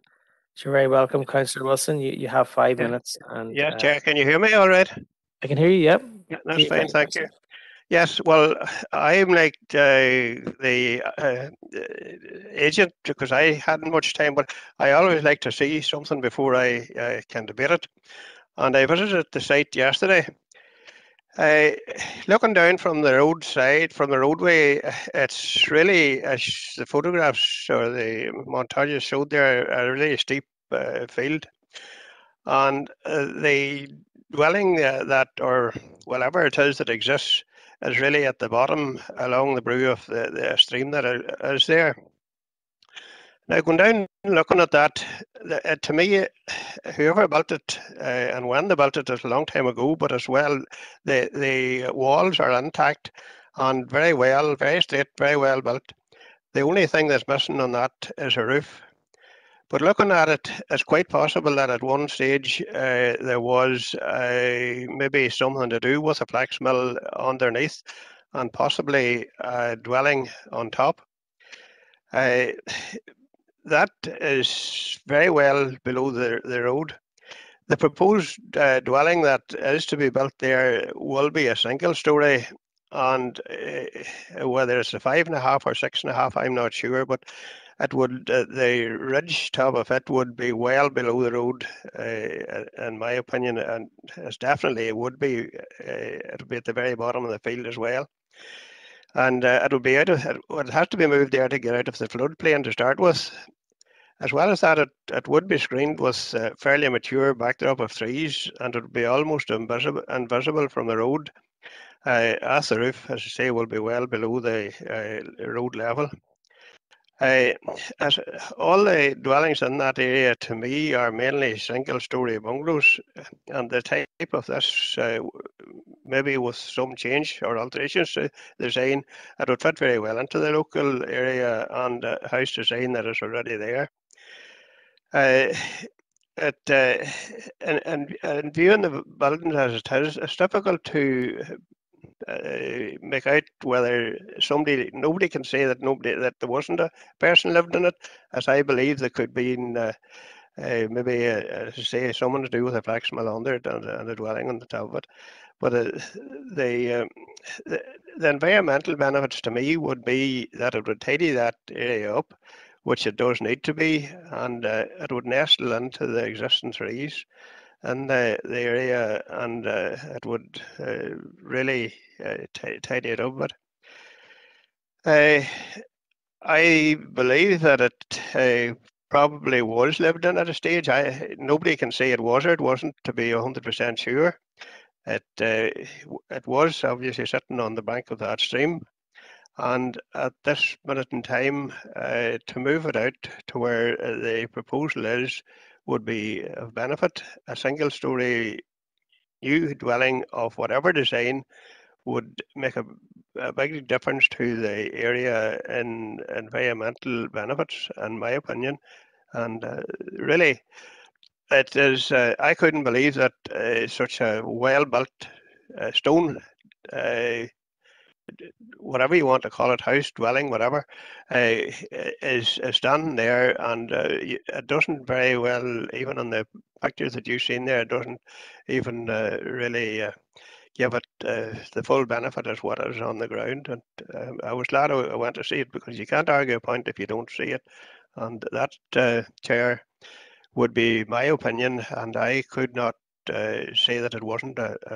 I couldn't honestly speak or say that nobody ever lived in it, because it's quite possible that in past years that somebody did live in that, and it's quite sound walls, other than the roof's missing. Thank you. Thank you, Councillor. And within the time, So at this point, I ask our planning officer, does wish to make any comments? Just to clarify a few things there, members, I'll just go through the reason for refusal to make sure that there's no confusion over the issues that are being raised. So essentially the question under refusal reason 1 that you have to decide upon is, well, the building that's there, the structure that was there, I'll call it a building just for ease of reference. So the building that was there is going to be replaced. You can replace an old dwelling in the countryside where the building to be replaced exhibits the essential characteristics of a dwelling. So the question for you today is, does that old building exhibit the essential characteristics of a dwelling? And if it does, then you can replace it. If it doesn't exhibit the essential characteristics of a dwelling, you can then have a second opportunity under the replacement of a redundant non-residential building. So you can replace, for example, if it was a flax mill, you could replace it as a redundant non-residential building. You can replace that with a new house, but you can only do that where the redevelopment would bring significant environmental benefits. And as the objector's representative has quite rightly said, that's a replacement of an old building that is currently causing a harm to the environment, and you're replacing it with a new building and offsetting the harm or negating the harm or mitigating the harm. So you would have to show that the old building that's there is causing a nuisance, harm to the environment, and you're going to replace it with a new building which will solve the problem. It's not that the old building can't be renovated, repaired, or anything to do with that. It's purely and simply, what effect is that old building having on the environment that you can fix? In respect of the other issues, so part 3 then, the new building will have a visual impact significantly greater than the existing dwelling. The off-site replacement was raised by the agent, and officers would be content that that sole issue is acceptable. You could not require somebody to replace the building in situ. It's down beside the water. It'd be wholly unreasonable to do that. The question then is, the location of the new site, will that building have a visual impact significantly greater than the existing building?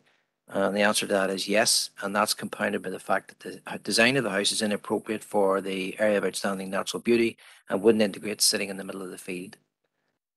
So those are the various issues related to that. And also, as I say, the reason for refusal number 5 relates to the laneway coming in, just goes through the middle of the field. It's a sweeping suburban driveway, which is what we don't do. Never mind, we don't encourage it in the AONB, which has a high standard of design distinctiveness. Councillor Deehan. Yes, thank you. Thank you, Chair, and thank you, Darren, for those clarifications. I just really wanted to focus on the design of the replacement building. And in Darren's report, Chair, he said that this is not of a high quality appropriate to its rural setting or respect the local distinctiveness within the Sperrins. And yet Mr. McKinlay and Councillor Wilson in their presentations did highlight the fact that in that area there are a number of buildings which are of a bungalow type, and that this proposed dwelling is not out of keeping with that. And also the agent did imply that they could work on the design of the building. So I just really wanted to clarify with Darren, in terms of the design of the replacement dwelling, can we work on the design of the building so that it would be appropriate to its setting? And also, can we work on the laneway so that it would be more appropriate to the setting? Thank you. Yeah, so in terms of the design, members, that's the design of the building on the screen. And to be honest, it's not a design that would be typically found in the AONB. It is approved elsewhere outside of the Sperrins area of outstanding natural beauty. However, there are a number of issues that could be improved. The length of it is significant length. It's got the 2 large gables, front projections and things. Internally then, you're looking at a rectangular form with extensions coming off it. So there are a number of fundamental design issues. However, if that is the sole issue, I'm sure that between myself and the agent we could discuss that and resolve that. That has been done in the past on other applications. However, I would stress that that's not just the sole reason, and that will not overcome all of the other issues that are before us today.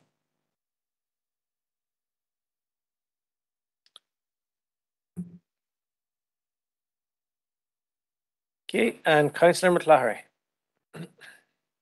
Right, Darren, there doesn't seem to be any evidence, nobody has put forward any evidence of any type of contaminants from the linen mill. Now, I'm not old enough to remember it, and Councillor Wilson didn't indicate that he was old enough to remember it either. And if he doesn't remember it, then there's no chance of me. But I have bit of the farm was used for retching, I think it was used for, and it's a big long track, and that piece of the farm is contaminated. It's if you break the soil or the surface of it, it stinks. It still stinks, and apparently that's to do with the linen trade.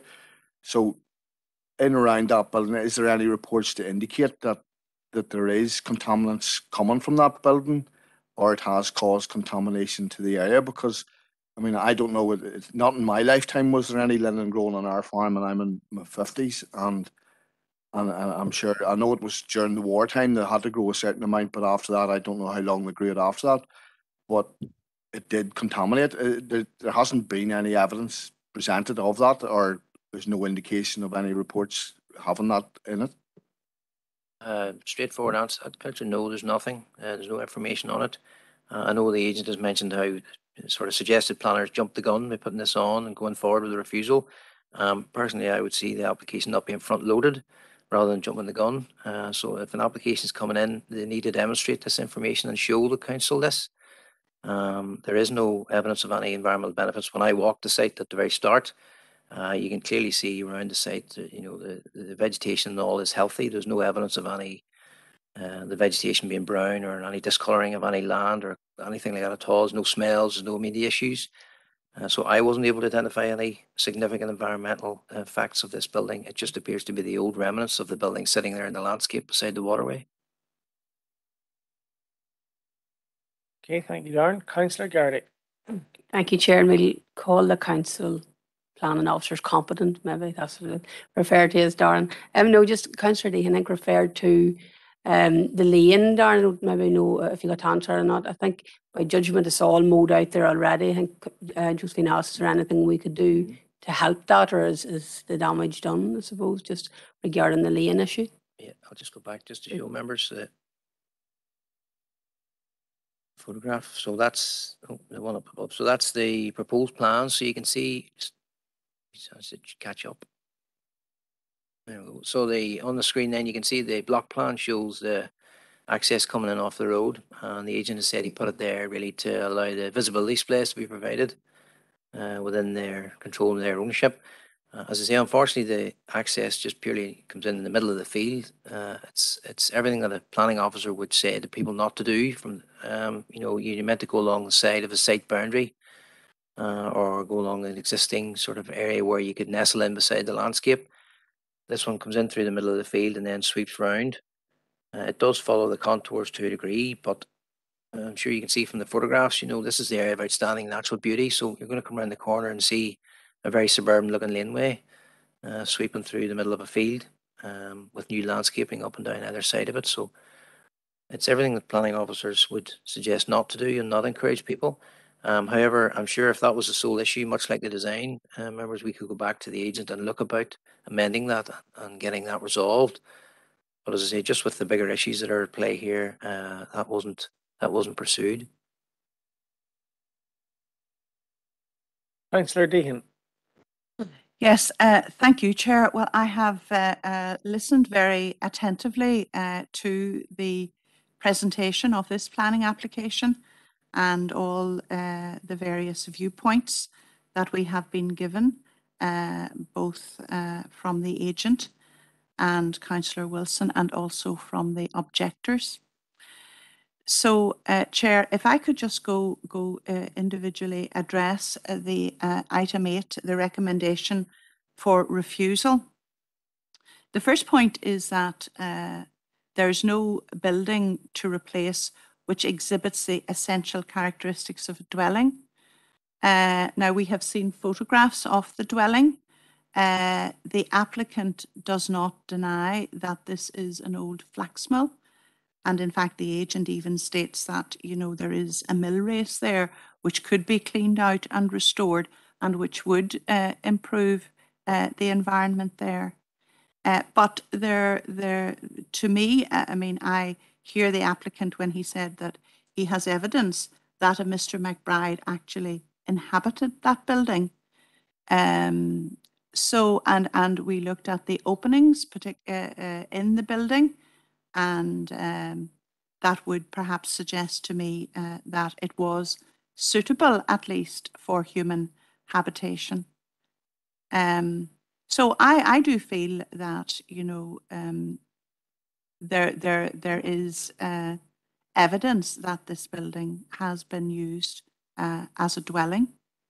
In relation to the fact that the replacement would not bring significant environmental benefits, well, the agent in his presentation to us did highlight the environmental benefits that a replacement dwelling would have, particularly given the proximity to the watercourse and any negating any potential contamination of the watercourse by the present siting of the replacement building, and then also plans to restore the old building so that it could be used for storage purposes.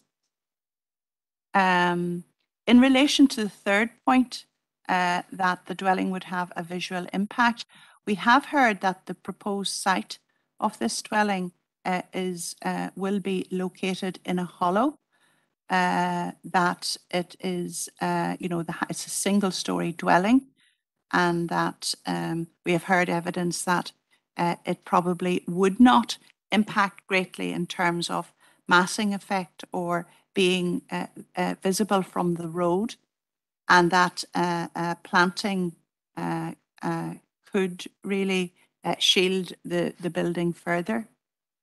In relation to the replacement dwelling not being of a high quality or in terms of its design aspect, I would accept that, and I accept the opinion of the planning officer that that is the case. But the agent has expressed himself willing to look at the design of the building and to make it more acceptable to its location within an area of outstanding natural beauty. And then in terms of the laneway, if I recall correctly, Mr. McKinley did say that the laneway would divide the land into two paddocks, and also that there would be planting along it. But again, the planning officer has stated that providing other objections could be dealt with, that there could be found a way around the form of the laneway.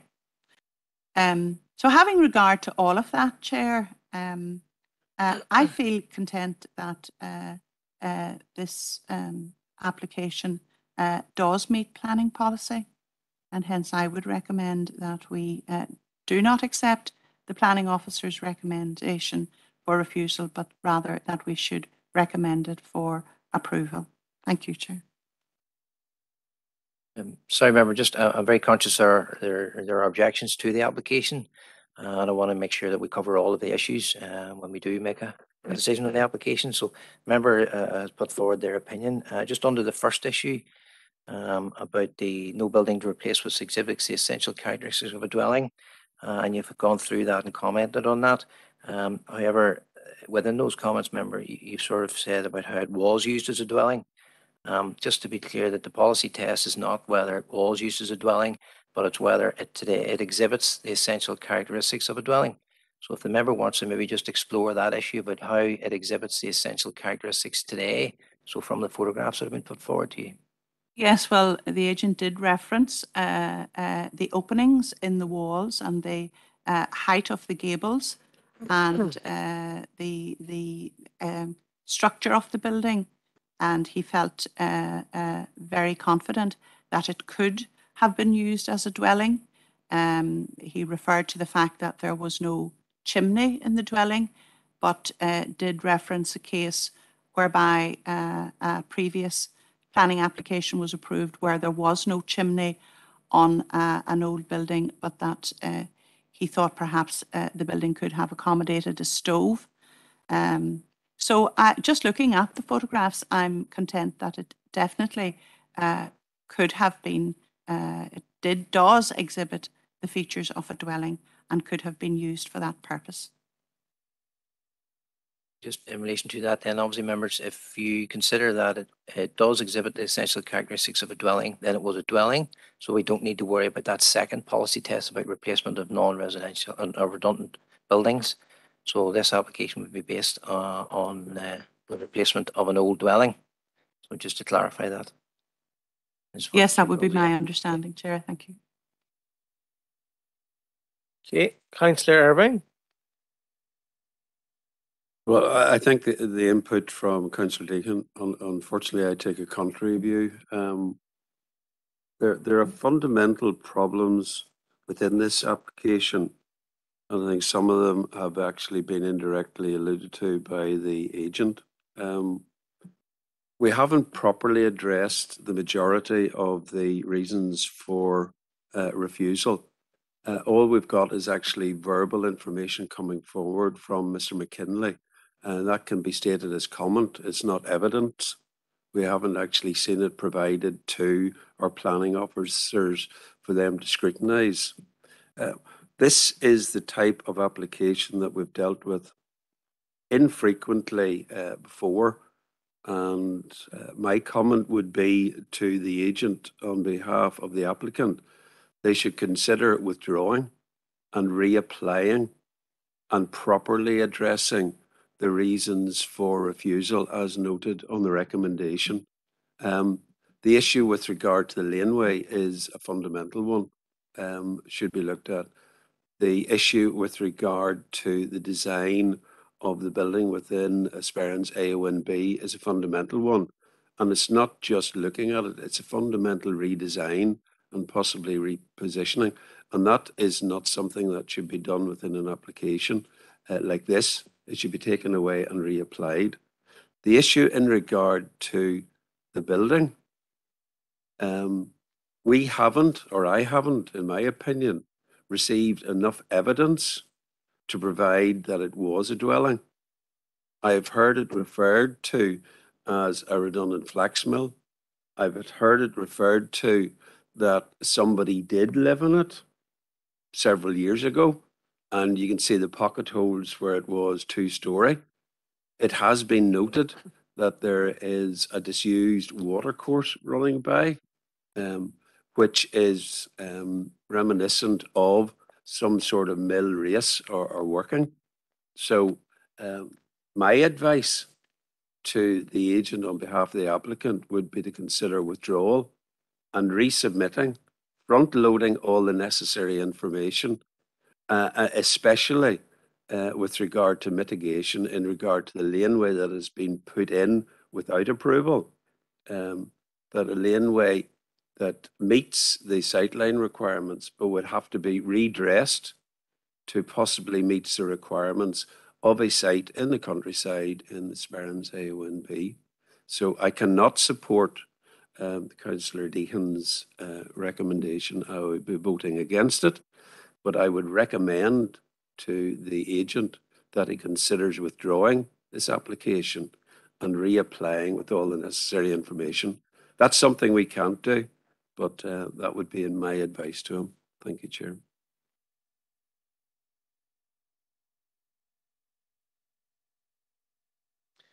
Okay, members.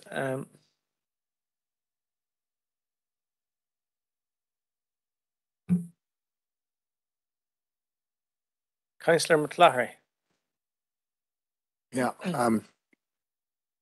I would tend to agree with Councillor Irvine. There's a lot of this is what is referred to as an area of outstanding beauty, and we have to be extremely careful.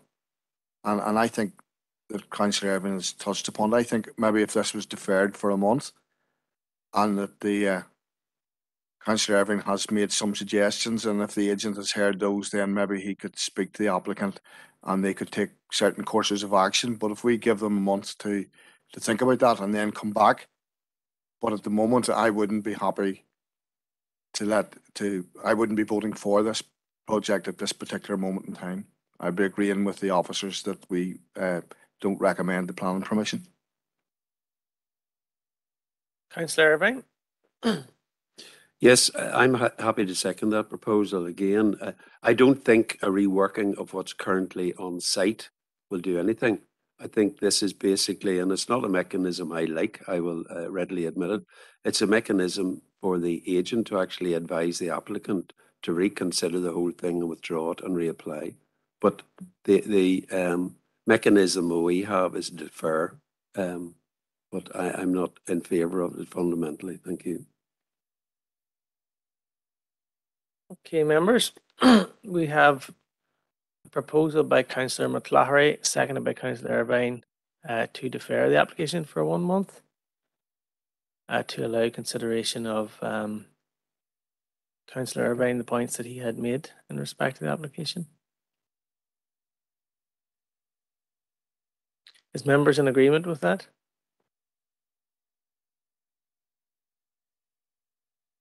Okay, we're not in agreement then. Councillor Garrity? Neither, it's not a question, it's more a comment. It's very difficult to not support a deferral when we've been doing it all day to date on this application, but it is regrettable after we have discussed it at length. Councillor Deehan made her valid proposal as far as she's concerned, and the gentleman behind, I think that perhaps ticks both boxes, because Councillor Deehan was concerned about issues regarding design and the lane and one thing and another, but this is really regrettable that we have done this with every application. And, you know, whereas none of us are happy to do it, I think that is the position that we find ourselves in. I just hope after the recess now that the next determination, we at least make a determination on it somewhere or the other. That would be a goal of mine, perhaps, after the toilet break. Thank you, Chair.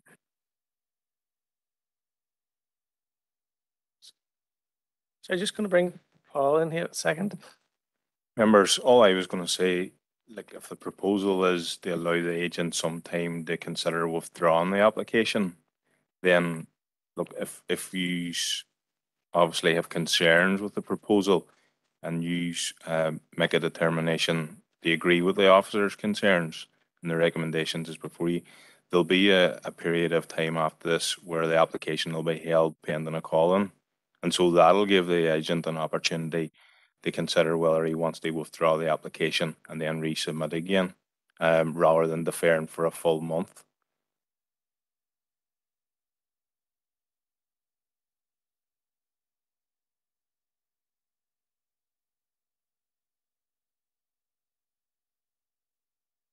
Okay, Councillor Irvine. Sorry, playing ball here. It's a right-handed mouse. Yeah, technically, sorry, I'm just trying to clarify with Paul. If we determine the application now, that is a decision that will stand. It will be subject, obviously, under the Heartland Protocol to be actually called in by a member of the council. But all that will do is actually then, I presume, bring it back to this committee for reconsideration. It is not actually dealing with in my opinion, dealing with the issues at hand, which in my opinion, again, I'm saying my opinion, we have 3 fundamental issues that are not properly dealt with this afternoon and cannot be properly dealt with until sufficient information is provided and dealt with and talked about by our officers. So I appreciate your point, Paul, but I don't think it would deal with what I want dealt with. So I would not be happy with that approach. And I will stand with a deferral that I've seconded unless the proposer withdraws that deferral for a month. Thank you. We'll take one more speaker and then we're going to have to make a decision because we have a proposal and it's seconded, and I'm conscious of that. Councillor Deehan. Yeah, well, thank you. Well, I just want to remind the committee chair that our planning officer did advise us that the design of the replacement dwelling could be worked on with the agent, and also that the design of the laneway could be worked on with the agent, and also that if we accept the first point, that this building displays the characteristics of a dwelling that point 2 would fall. I believe that the applicant and supporting councillor have made the point regarding the visual impact of the new dwelling. I'm happy to accept the officer's advice that we can work on the design aspects. So, Chair, I would reiterate my proposal, Chair. Thank you. Members, Councillor Freely, do you want to make a quick comment? Because I'm going to put this to a vote.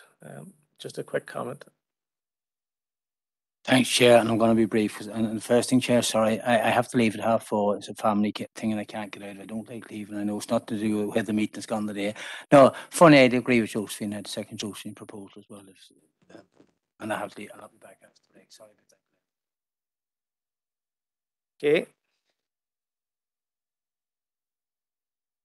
Councillor Maguire. Good morning, Glenn. Thanks, Glenn. Given what Councillor Deehan has said there with regard to issue 4 and 5, is the officer prepared to say to us that issue 4 and 5 that we can effectively ignore them because he is satisfied that after this meeting that there can be a resolution to item 4 and 5? Would that be accurate? Because I have some difficulty with this application myself. So in terms of any discussions, if there is a deferral, any discussions with the agent will be about what they're willing to change and what they're willing to amend, and we can guide them on that. There have been a couple of examples previously where we've been successful in that they've come forward with good suggestions that have met the policy, and therefore those can be agreed. But if the applicant or agent isn't willing to bring those forward and wants to stick with the design that's before you, then obviously you'll still be refusing the application. So it's the willingness of the applicant and agent to come forward with amendments. Experience to date is that the agent has done that, and I'm sure we can work with them on this and resolve the issues on those 2 sole points only. But I would remind you the other issues then officers would still have significant concerns about 1 and 2. Yeah, I have concerns myself, Chair. As I say, we've often adjudicated on whether a building or a ruin was adequate to be described as a dwelling in the past, but in this application it has been supported by objectors as well, and I think maybe that's unique in this case. So I have difficulty with it, especially with it being in the AONB and the Sperrins. So I'd be supportive of a deferral, perhaps, Chair. Sir Thompson. Quickly, Chair, and it's been a long debate. I don't think there's any question mark about the agent bringing in the necessarily amendments on this issue.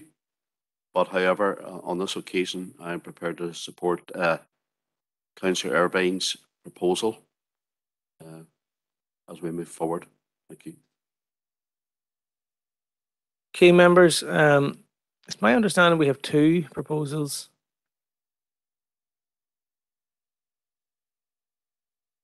Either was seconded first and not proposed first.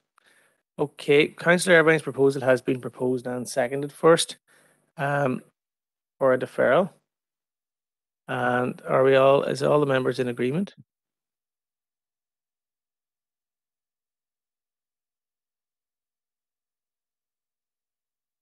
So for the benefit of the tape, just keep your hands up there.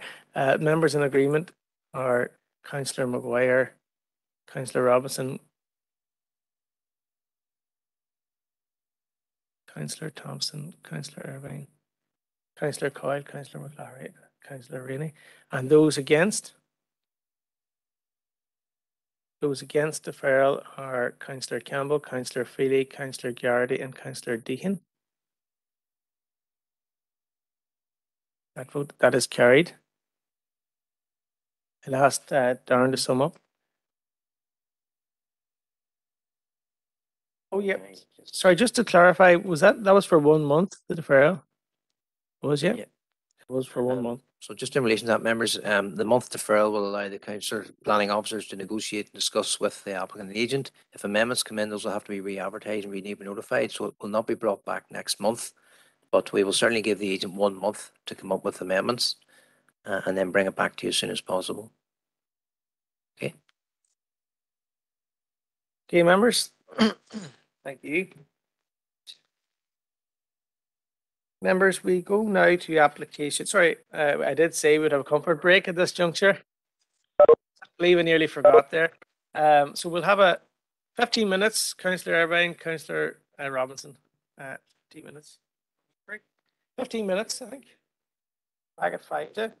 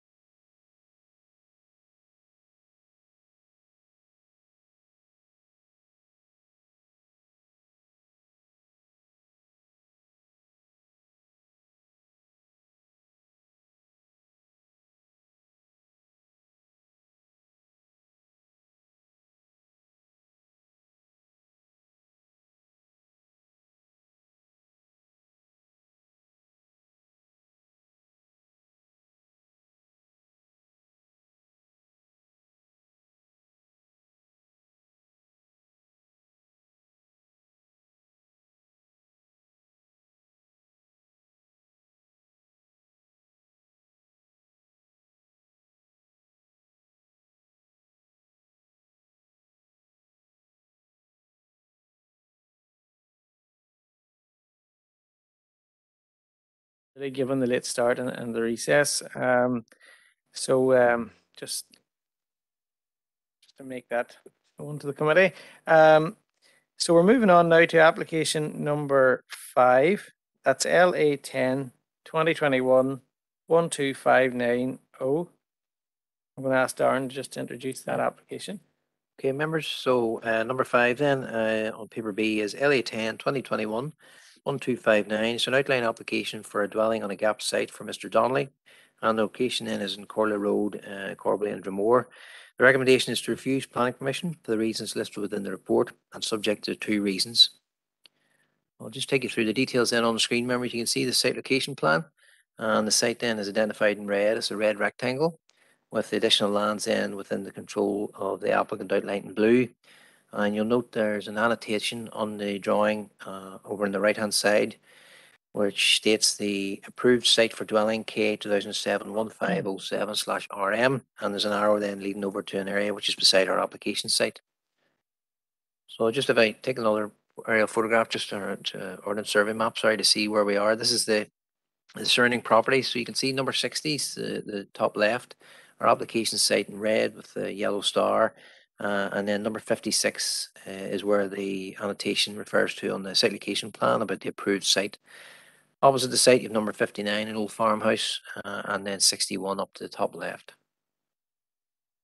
So just taking the aerial photograph, so you can see just numbered them 1, 2, and 3 on this side of the road. Obviously, as a dwelling on a gap site, as an infill opportunity, this side of the road is important. So number 1 then is the dwelling and garage fronting onto the public road. Number 2 is our application site, which is the red line around more or less the whole field and the laneway. And there are 2 buildings on that site. And then number 3 is the approved site, K07-1507. So critical views. So if you look in the top left, you see the star. If you imagine you're standing there in the road and you're looking towards the application site beside the existing dwelling, so that's the view you would have there. So that's house number 1 on the right hand side, and the site then is behind the flag and those buildings. If you move on up the road to the junction of the laneway, and you imagine you're looking down the road, the site then is on the right hand side, so you're beside those old buildings. That's the view there you see. So that's the old buildings side beside the road. Our site is in to the right, and the old vacant farmhouse is on the left hand side across the road. So then if we go further up, just roughly in the middle of the site, and turn around and look back on ourselves at those 2 buildings, you can see that's the photograph there of the 2 of them. So it's the 2 buildings that are on the site. Next then, if we go further on up the road and you're roughly in front of the application or the adjacent site, so that's plot 3, and you're standing in the yellow star looking back towards the application site, that's the view you have there. So the approved site is into the left behind the gate there, with the hedge then the boundary to the next field, and our application site is in behind all those trees and the conifers at the front. So this is a view then finally of the site frontage when you're standing at the approved site looking in towards the site 3, and that's what you can see. So the field is rough grazing at the moment. However, from the aerial photographs, members, you can see the outline of the shape of a house. So it is assumed that the previous approval that was in there was dug out and was commenced. However, there's no certificate of lawfulness for that or anything, but that's by the by in reality when you're looking at the planning policy. So the reasons for refusal, there's 2 reasons. Number 1 is the proposal is not a small gap within an otherwise substantial and continuously built up frontage, as there is not a line of 3 or more buildings along a road frontage. The key issue here is that the building on site 3 has been approved but has not been constructed, so there is no building, and therefore there's no gap really to fill in. And the second reason then relates to the impact on the rural character. Because it's not an infill opportunity, when viewed with existing buildings, it would change the rural character of the area and be contrary to the policy in that respect.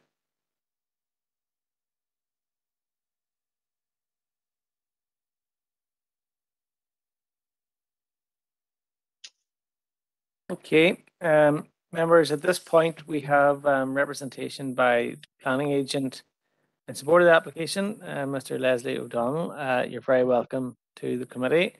As per the previous applications, we have 10 minutes allocated, and I'll maybe indicate around 9 minutes. So in your own time. Good afternoon, everyone. Thanks for the opportunity to discuss this one. It really boils down to policy CTY 8 because we can see that CTY 14 arises from that one. So if we focus on it, it's really a question of what does policy CTY 8 mean precisely by the term building. And within the text, it says that the definition of a substantial and built-up frontage includes a line of 3 or more buildings along a road frontage. It doesn't necessarily precisely define what a building is. And we all think we know what a building is, but really, when I did my homework on this, I had a few doubts. Literally, if we take the word literally, the OED defines the word building as meaning that which is built. Also, as part of my homework on this planning application, I found one where a gap site in very similar circumstances to this one was approved by Derry City and Strabane Council. The reference number of that one is LA11 2019 00350. If anyone would like to have a look at it. But in their determination, Derry City and Strabane Council reckoned that since the adjoining site had commenced with the buildings board, building control inspected it and were satisfied that a material start had been made. It was then stated in the planning report that it was decided that this approval had been started, that therefore must be considered to be a commitment in the landscape. They were talking about the site beside the gap site, which is the same situation as we have now with this application. In our case, the applicant also adjoins or owns the site adjoining the application site and is likewise committed to implementing the planning approval in that one.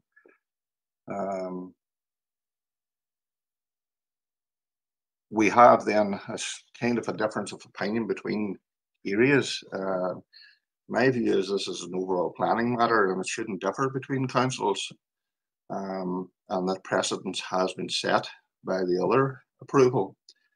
In the case of Mr. Donnelly's site, he also has had his foundations poured, as you can see from the aerial photograph, and it was inspected by building control, the same as the other one. So, in short, based on the precedent set by the site approved by Derry City and Strabane, I would request that the application be approved.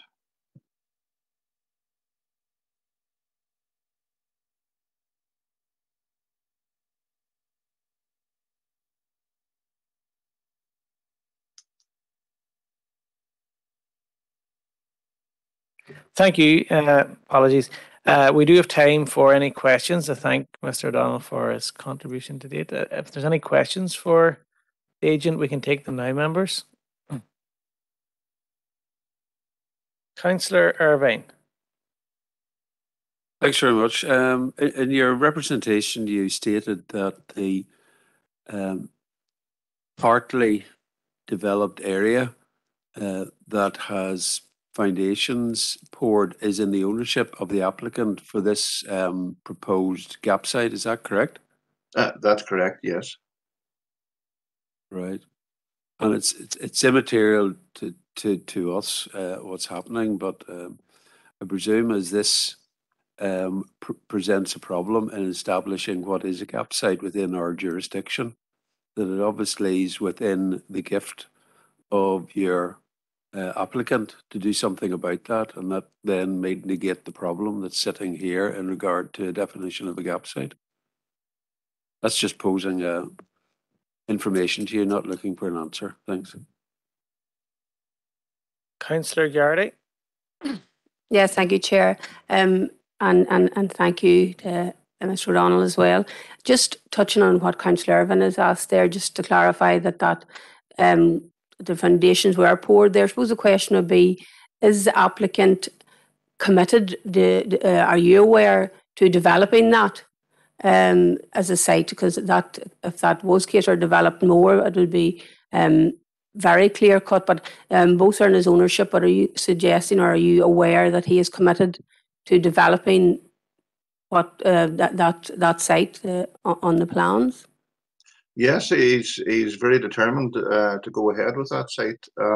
He does own a couple of other sites in the locality, and his intention is that once he gets this one sorted out, he can make a start on the whole thing, as it were, as a project. The fact that he has spent a fair bit of money on getting his foundations in and getting his applications approved and all the rest of it, he's not going to change his mind. He's going to go ahead. Thank you, Chair. I suppose it's just in other circumstances when we may have been presented with something like this, that site may have been in different person's ownership and we couldn't establish the intent of the individual. But just to clarify, you're clarifying that the applicant in this case is willing to develop that site and therefore does really present the infill site as you're suggesting and referring to regarding your other example from Derry City and Strabane Council, yes?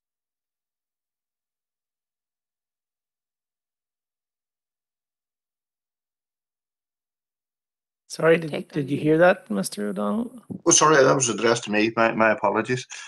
Yes, I think it's very similar as to the circumstances of both examples, but in this case, as the councillor quite rightly pointed out, Mr. Donnelly he owns both, and it's in his interest to proceed with the adjoining application and with this one once he gets it sorted out. The point made previously to that about it's within his control to get this sorted out. Reading between the lines, that means if he was to develop something, we wouldn't have this question now. His feeling is that again, it's sort of putting the cart before the horse. He's going to have to develop something in order to get this, whereas his feelings are that he has already commenced, and that has been confirmed by building control. And as I say, we have that precedence.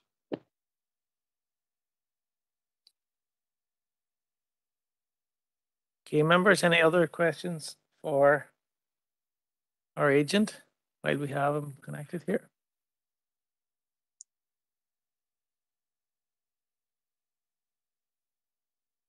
So no one is indicating. So I do thank the agent, Mr. O'Donnell, for speaking to the committee. And I'm now going to ask our planning officers if they wish to make any comment. Darren? Yeah, Councillor, just in relation to the policy and the tests within the policy, like it's clear on page 5 there, we've gone into it in detail. The policy does ask for a line of 3 or more buildings. That's black and white, and as such, in that it says that it must be a building. The question then is, well, what is a building? And I think if everybody takes a everyday common meaning of that, walls and a roof would be a building. Walls as well, without a roof, you'd be even in that territory. You could argue it's a building. So the fact there is no building there, to me, is a fundamental policy conflict. And the intent of the developer or his future intentions, the fact he owns it, that's all fair and well, but the policy doesn't talk about that. The policy talks about the need for a building, and without a building, you're contrary to the policy. The Derry example is one example. There are plenty of other examples. Several have been to this committee where we have said, as a council, that in the absence of a building, there's no gap. And I do not bring those to you. Every site must be considered on its merits. We must look at them in individual cases. So therefore, I don't, as an officer, present those to you. But certainly, as a consistent approach within this council, we would be looking at building on these sites.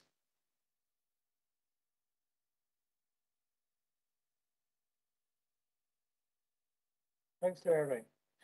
Thanks very much. With Darren, I'm in agreement with Darren. We're talking about a building. We're not even seeing a shell. We're being asked to consider that foundations and digging out constitute a building. It possibly constitutes commencement, but it's not a building. And no application for a CLUD has been put in that regard. We have an indication that building control say that work is commenced. So what? We've got no evidence of that. We have had other similar, but not exactly the same, applications that have been in front of us, and we have determined that it has to be a structure that we can deem to be a building, whatever condition it's in.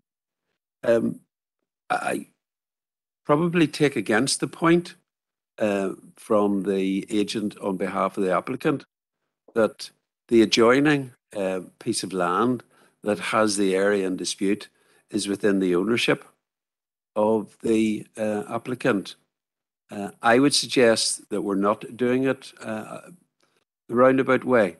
The correct way, in my opinion, would be to develop what he owns, first of all, and then consider looking, is there a gap site that he can duly apply for? And it would fall possibly then within the conditions of the policy and maybe meet the policy conditions. In my opinion, it doesn't. And in that, I am going with the officer's recommendation, and I'm proposing that we go with the officer's recommendation to refuse the application. Thank you. Councillor Garrity. Thank you, Chair, and thanks Ian Darren, and where I respect Councillor Irvine's position and can say that we have made decisions like that before. The difference for me is that the ownership is in the same applicant's name, and if they have committed and are willing, for whatever reason or whatever their circumstances are, to develop, I would believe that the agent is telling the true facts regarding that. That's where I take a different approach on it. If this was owned by a third party, I would have to question whether that development, now of course perhaps it could have been done the other way about, but maybe the applicant has his or her own reasons for doing that. With that in mind, I would go back to the agent's position when he referred to that one isolated case where we could view the foundations and the work to date as Councillor Irvine suggested, a development, and view it as that, in which case it would make the infill site where the applicant has proposed it. I would be content with that. As I say, it's solely on the basis of the ownership and the intent, what has been outlined by the applicant. It is so difficult for people to get planning in the countryside, and everyone, it's such a prized possession for whatever reason, and I'm sure it's no different for this applicant, and their reasons for it, I'm sure would be genuine. I'm a real advocate for people who live in the country and are trying to get planning. We're proposing big sites in towns. It doesn't necessarily suit anybody. So for that reason, I'm content, because it's in the ownership of Mr. Donnelly, that he will commit to that site, and therefore there is a gap site, which means I don't support refusal number 1, and I don't believe that, and refusal number 2, that it is going to result in a suburban style built up area. It looks very much the countryside where they are there, and another house is not going to make a difference to it at all, in my opinion. So therefore, Chair, I wouldn't support the recommendation to refuse, and I would propose that we approve permission for this site as it stands. Thank you, Chair. Okay, thank you. Councillor Thompson. Thank you very much, Chair, and thanks to Mr. O'Donnell, the agent, for presenting here today. I suppose I'm in the same vein as Councillor Garrity with regard to the foundations, and after all this discussion, I'd be prepared to second Councillor Garrity's proposal. Thank you, Chair. Okay. Just Philip Kingston has asked to make a comment here, so go ahead, Philip. Yeah, thanks, Chair. Members, obviously, the agent has referenced a couple of issues involving Derry City and Strabane District Council. I would point out that both of those matters predate a recent decision in relation to a leave application that was handed down by Mr. Justice Schofield in relation to an application for leave to seek review of a GAP site brought by Mr. Gordon Duff. And one of the points which he made when granting or when indicating the threshold for leave in relation to that is that you need to make a distinction between matters which are properly matters of planning evaluation and matters which are matters of fact, and he specifically refers to the ascertainment of physical features on the ground. Now, the point that's being made in relation to the officer in this case is that the existence of a building is a physical feature on the ground rather than necessarily a matter of planning evaluation. So I think members need to be very clear of the basis upon which they would be, if they were minded to go against the officer recommendation in relation to this case, they would need to be very clear of the basis upon which they decided to overturn that recommendation. And I think it would be struggling a little bit to say that it was on the basis that a building existed on the ground when, in this instance, a building doesn't exist on the ground. Members would need to come up with an alternative reason. Councillor Deehan. Thank you, Chair. Chair, I was just going to ask Darren's opinion in relation to the points that Councillor Garrity makes. And that is what we know, that the site that has been given planning approval and the foundations have been laid for this dwelling, and the agent has stated that it is the intention of the applicant to develop a building. And I suppose it is the case that if that building was already erected, there wouldn't be an issue about this as an infill opportunity. I suppose if we were to recommend approval for this GAP site, ultimately it wouldn't change the outcome in terms of the development in the countryside. It would be an infill opportunity, and there would be those buildings along that frontage.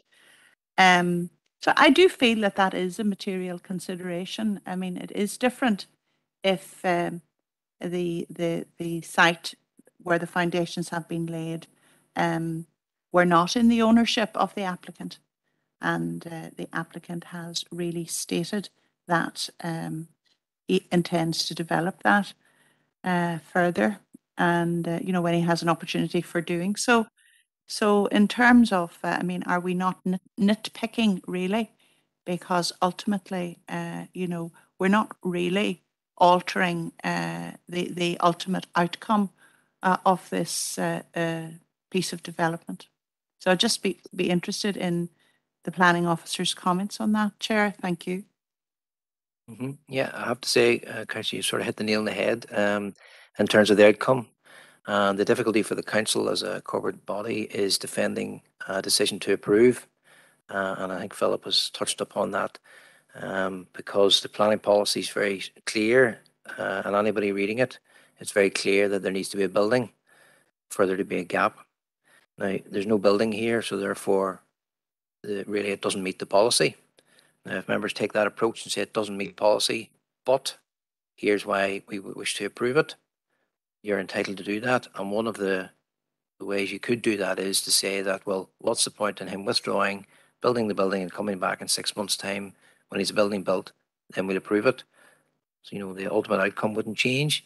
So it's how you come forward with your recommendation, I think, is the key issue here. You cannot say it meets planning policy, but you can disapply the policy for a genuine planning reason.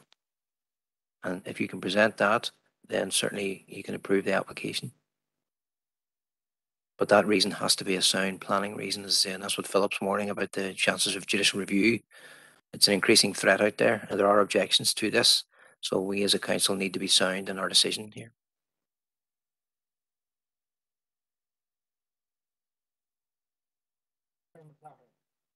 Thank you, Chair. I think given the intervention from Philip, and we're hearing that the intention is to develop this site, but there's really no evidence of it being developed. It has just simply had a foundation laid, and it's not ongoing. There's no evidence of building materials on site. There's no evidence of anything more than purely a preparatory act. And I would find it hard at this stage. It seems a silly way to go around it, but if the other house was built then and it came back to us, then it would be quite easy for us to recommend it. In fact, it probably would never even come to this committee at all. And if that's the case, I can't see how we go against. I can't see how we play with words to try and circumnavigate what is now legal opinion that we've been given. So I would be going with the officer's recommendation that we don't recommend at this stage. And second, Councillor Irvine's proposal.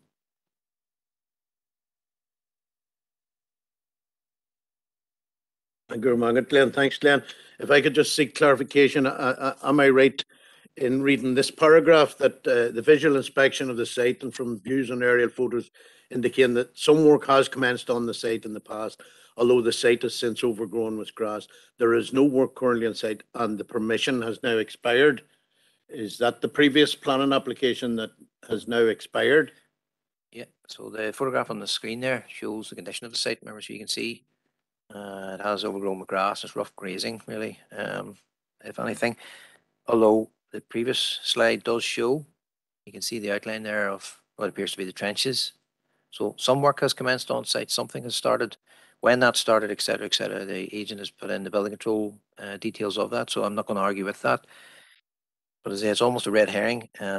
The expiry date has passed, so it was granted under a 2007 reserve matter, so the date for them commencing has long passed. However, they may have commenced it, and by all the evidence before us, it looks like they did. But as I say, that is almost a red herring here. The policy's looking at building.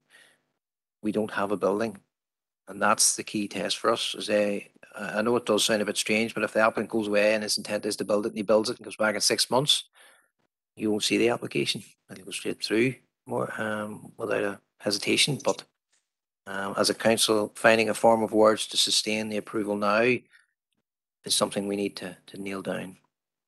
And could I ask further to that? I think I heard from the agent there that the foundations are in.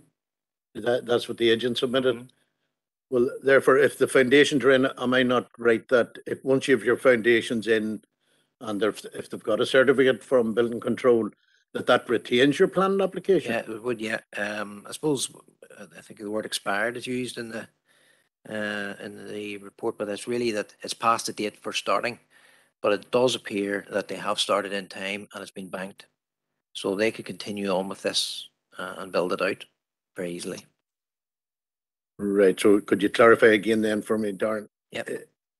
The planning permission, once the foundations are in and they're approved by building control, that plan and permission really hasn't expired.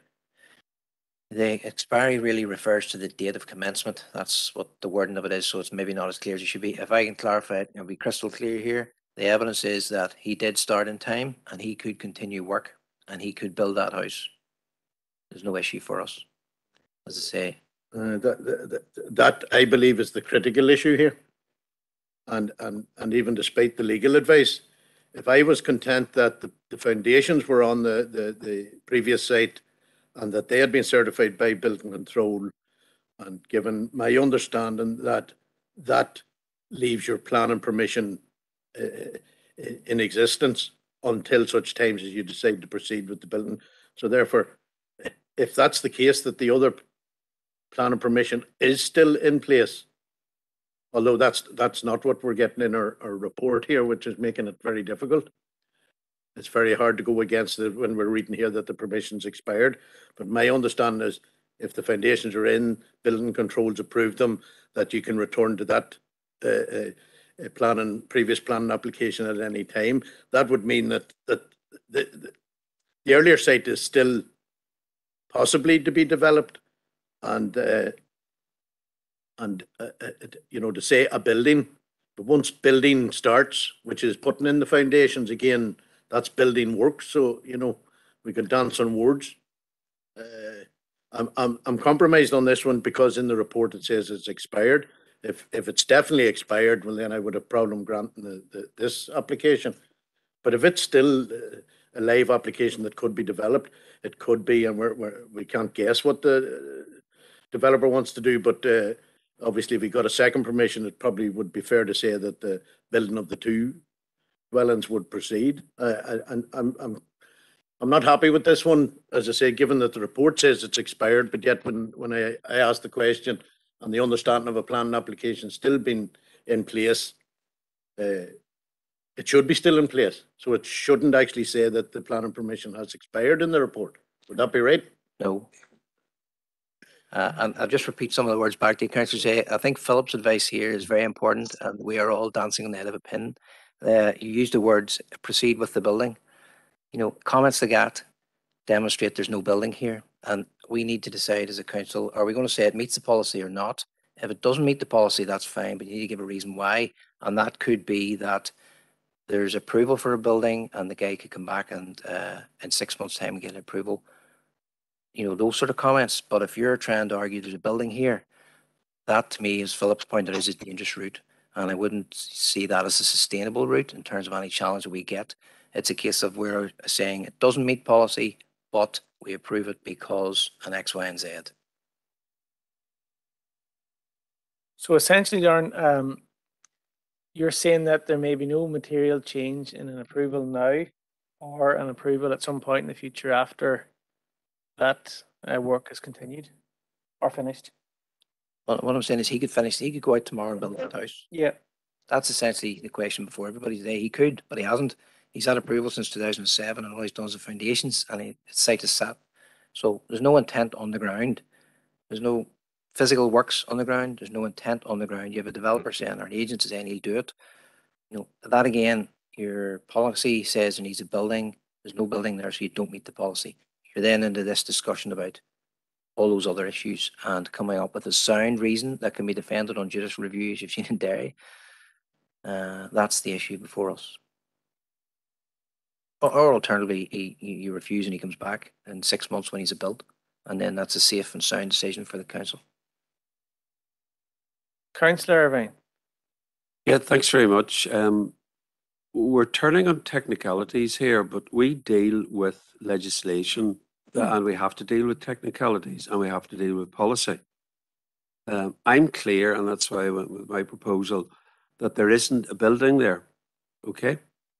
So if there's not a building there, Councillor Garrett has come in and said, well, we'll make an exception.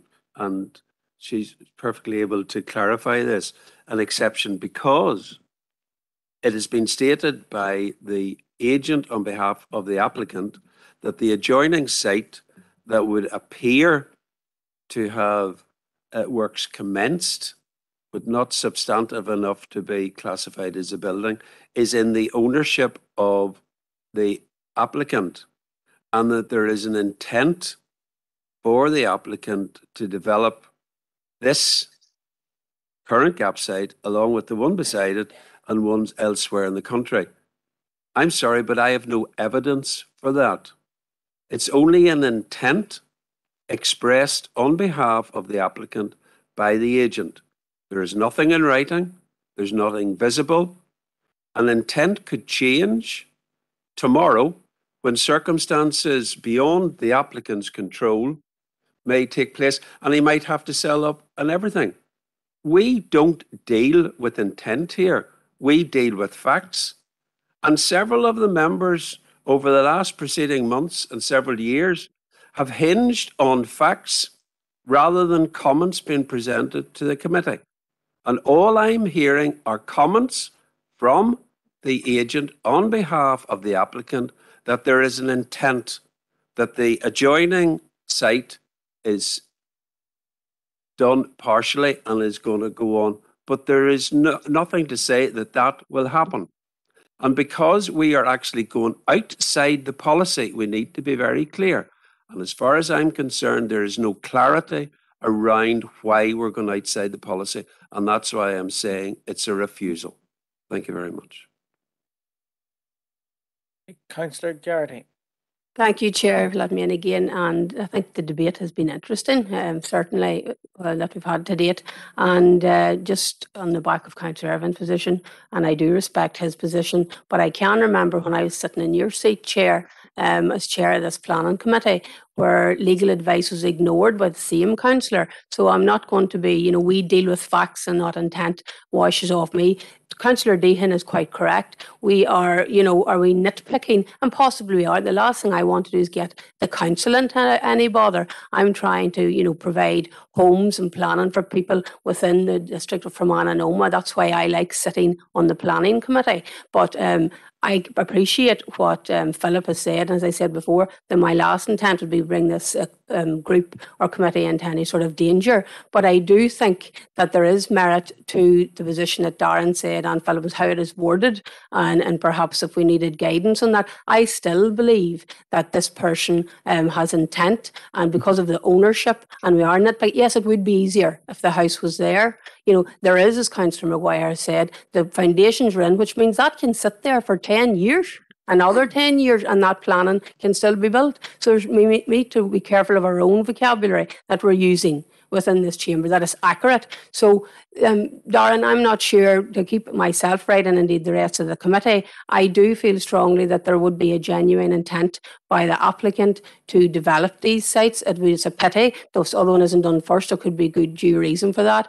Is it suitable to say that this foundation, so it is a commencement of a building, but perhaps too many does not constitute a building at this stage, doesn't quite meet the policy in its exact forms, but due to the intent which we believe and the ownership and the indication by the agent that it would be okay to approve permission on that grounds. If those wordings aren't suitable or libelous or dangerous, I will accept that. But I do think that this is just really a matter of time to that this happens. And I think it's a pity to have to come back with more money for the public again to come in to put a planning application towards yourselves if it really isn't necessary. I do accept the points from everyone's raising, but if there is a way around it, I would appreciate the advice on it, whether that's from Philip or Darren.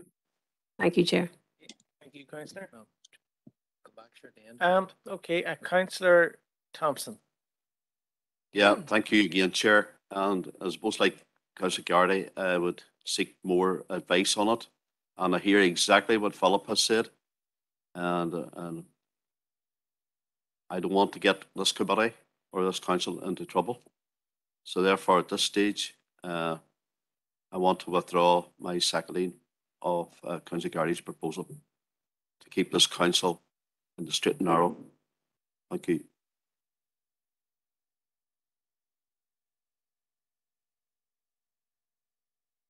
Okay, members, any further comments? Councillor Deehan. Yeah, thank you, Chair. Well, I think that it's right that we should have a debate on this issue, and it is not our intention to violate planning policy, and particularly to violate it in its intent, what our planning policy intends to do in terms of protecting our countryside and ensuring that any building within our treasured countryside is suitable and appropriate.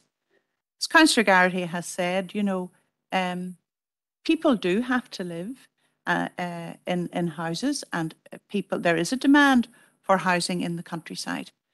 To me, it seems absurd, Chair, that we would put an applicant, to me it would seem absurd that we would refuse this planning application and put the applicant to the expense and inconvenience of submitting another planning application once the first dwelling is completed.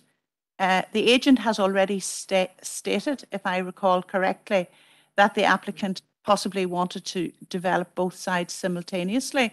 And there'd be good reasons for doing that.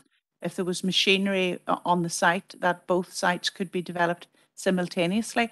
And the outworkings of that, Chair, would be that you would meet the planning policy.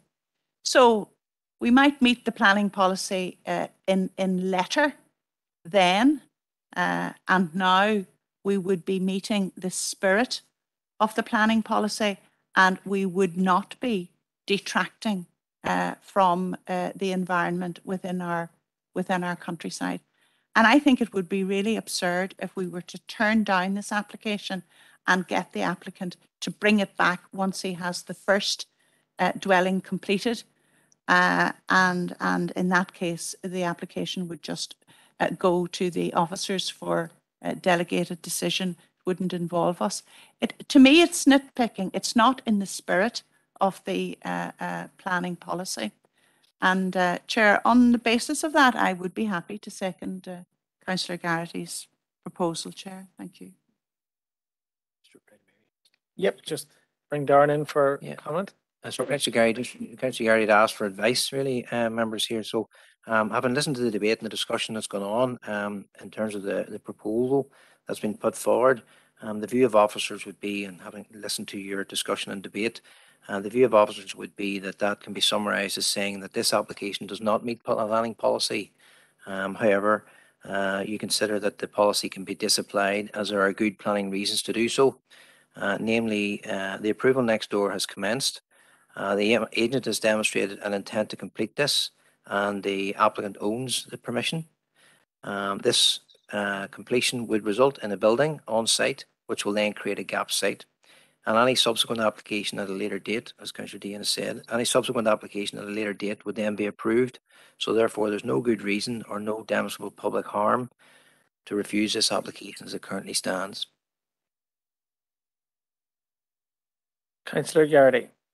Thank Darren for that clarity, because I think the intent's genuine within the chamber, and I do appreciate the different views and views of officers and councillors. But yeah, if that is correctly sums up what I was trying to say, I would happy with that it doesn't quite meet policy, but on the basis of all that has been stated and the intent and the ownership, I think it would be not too bright of us to not have the applicant coming back. So I would have that as a proposal. I think Councillor Deehan is happy to second that. So.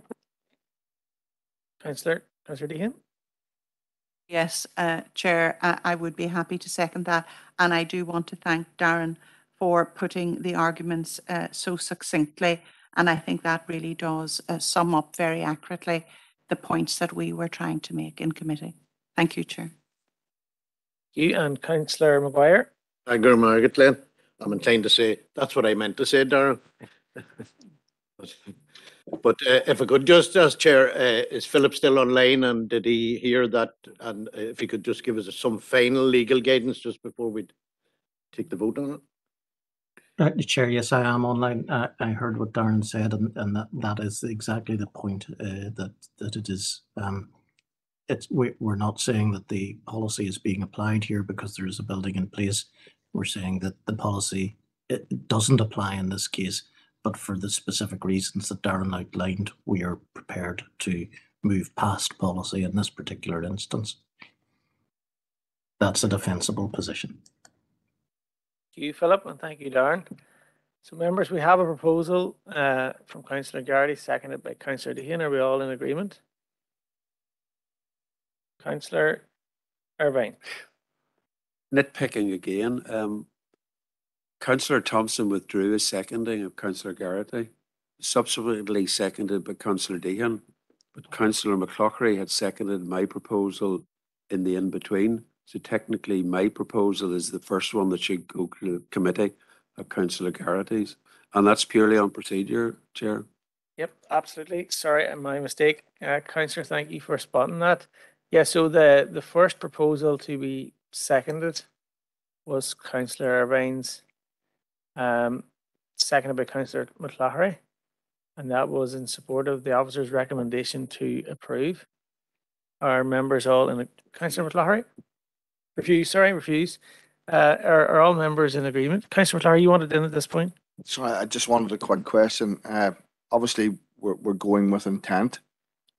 Then there will be no comeback then if site 2 is built on and site 1, which is originally there, is never built on.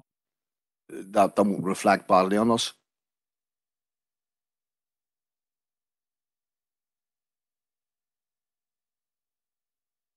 you've raised an interesting point. All I can say is that the information from the agent today demonstrates that he will start, complete, because he has started complete that first approval. I'll be honest, on this specific site, even if that first one isn't built and he builds the one in the middle, given the buildings that are surrounding there, like there's a building on the one side, there's a building across the road, it'll not change the character of the area. So essentially that's the test that you'd be asking yourself. If they didn't build the first approval, but they built the one we're now granting, will it change the real character of the area? The answer to that is no, it won't. Okay, members, so I'm putting Councillor Irvine's proposal to the committee, seconded by Councillor McLahry, and that's in support of the officer's recommendation to refuse the application. Are we all in agreement? No? So can I have hands in favour of Councillor Irvine's proposal? And those in favour are Councillor Irvine, Councillor Robinson and Councillor McLahry. And those against? Those against are Councillor Maguire, Councillor Garrity, Councillor Coyle, Councillor Deehan, Councillor Rennie and Councillor Campbell. So that proposal falls. Moving now to Councillor Garrity's proposal, contrary to the officer's recommendation that we approve the application. That's been seconded by Councillor Deehan. Are we all in favour? All in agreement? No? So those in favour of the proposal are Councillor Maguire, Councillor Garrity, Councillor Coyle, Councillor Deehan, Councillor Rennie and Councillor Campbell. And those against the application are Councillor Robinson, Councillor Irvine and Councillor McLahry. So that proposal has been carried, and I'll ask Darren to sum up. Okay, members, so the application was recommended for refusal by officers. Members have decided to go contrary to the officer's recommendation for the reasons listed previously within the minutes. In terms then, members of the conditions, if I could ask that could be delegated back to officers, because I really hadn't given any thought to conditions at this stage. So if it could be asked for that delegated back to officers, there will be standard reasonable conditions relating to the retention of boundaries, road safety, etc., things like that. Proposed by Councillor Maguire, signed by Councillor Garrity. Thank you.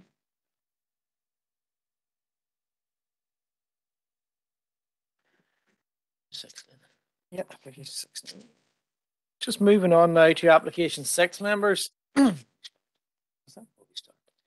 Yeah, well, there's maybe a worthwhile question is, will we have time to, is it reasonable to start at this stage? There is that risk we'll run out of time at 6:25, and then it really has to be taken from the start at a reconvened meeting. Councillor Irvine? I think that's a fair proposal, judging by the amount of debate that we've taken so far. I think this one, looking at the side of it, could go on for a lot longer.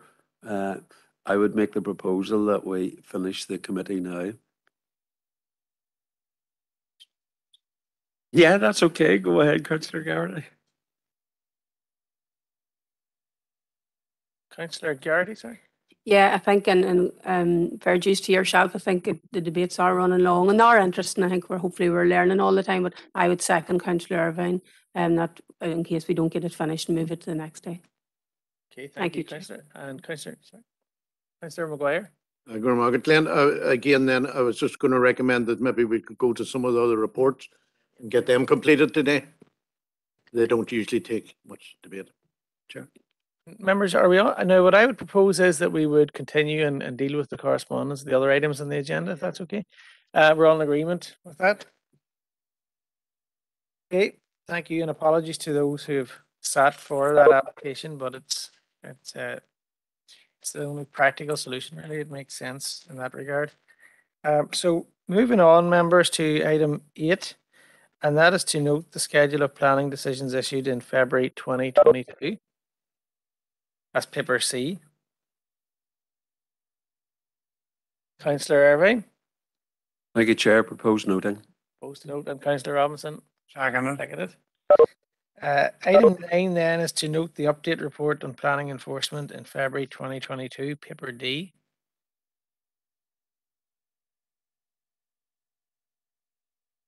proposal to note, sorry, Councillor Coyle. Well, Councillor Robinson was in first, were you? I propose to note, I've read the report. Councillor Robinson. Seconded. Okay. Item 10 then is to note the update report on planning appeals in February 2022. That's paper E.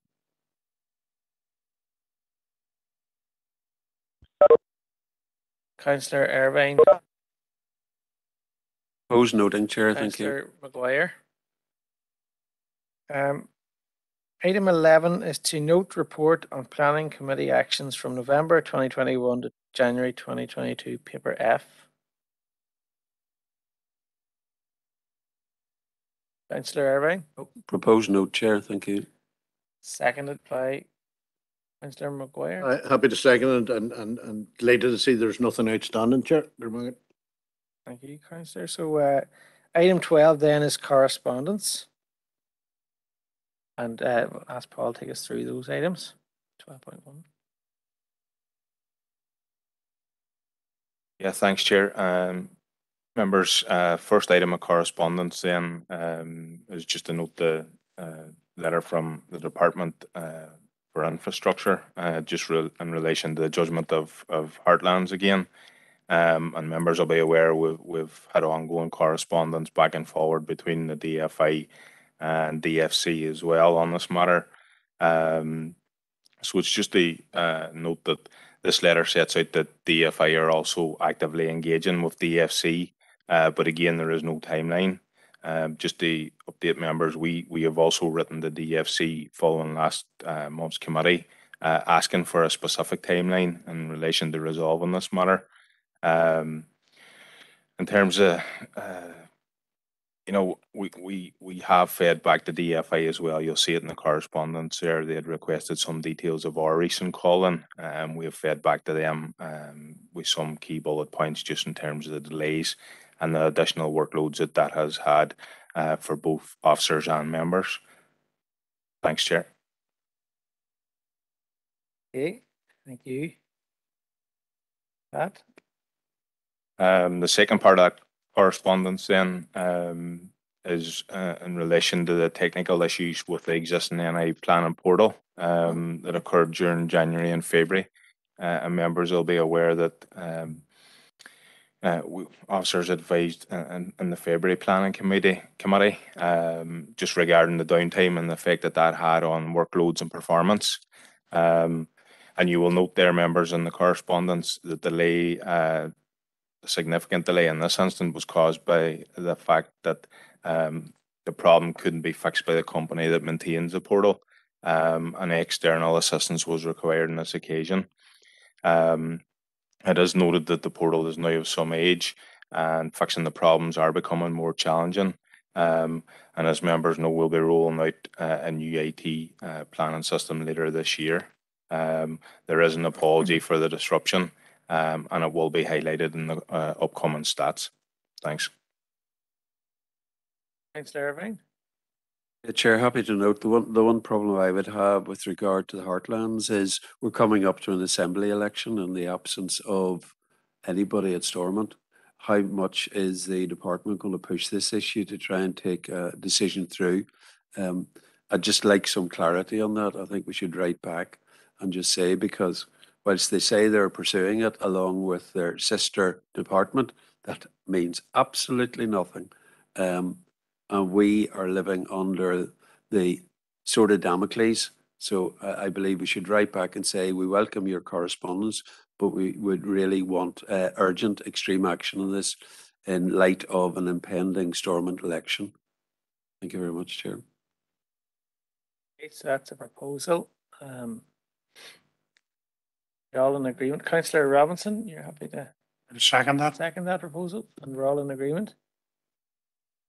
Okay, thank you. So a proposal to note those two items of correspondence then. Councillor Deehan, Councillor Maguire, and I think we have one item of other correspondence. Two items, sorry. Yeah, just moving on to the other correspondence, members. First one there is from DAERA, and we've tabled this for the meeting. just in the context of recent correspondence with DAERA, both to the Minister and the Head of Natural Environment Operations. Most, I suppose, specifically in relation to the various actions that DAERA had been taken to deal with their backlogs and their performance, and specific concerns raised by members in relation to the decision to halt plan and consultation prioritisation requests. I suppose when you look at the stats, members, when you look at December, total replies from DAERA is 25, 18's late. That's 72% of consultations coming back to officers late. In January, 31 replies, 19 late. Again, 61% of those consultation replies coming back late. And that is a significant impact on how officers deliver a service and in terms of performance. In the previous correspondence, there was an acknowledgement from the Minister that the actions were temporary and that DAERA officials would engage with council officers by the end of February, but I'm not aware that that has happened. Thanks, Chair. Thank you. Proposal to note that. Councillor Irvine and seconded by Councillor Maguire. That's all another item, just one more item, sorry. And the final piece of correspondence then, members, is from the Chief Planner, and it relates to the end of the emergency period in terms of the coronavirus regulations. And these regulations were put in place in a temporary measure. They removed the requirement for a public consultation event for major applications, obviously because the law and the guidance said that that shouldn't happen. You will note that the emergency period had been extended for a few occasions, but the Chief Planner is now saying that that won't be extended and it'll end at the end of March 2022. So after that date, when developers come forward with a proposal of application notice and they're going to engage with communities, then there will be a requirement again for a public consultation event. Thanks. Thank you, Paul. Proposed by Councillor Egan, seconded by Councillor Robinson. That brings us to item 13 on our agenda. Any other relevant business? Nobody is indicating. So thanks very much, everyone, for your attendance, our officers. And we have to do the confidential minutes. Sorry, apologies. Proposed by Councillor Maguire and seconded by Councillor Coyle. I'm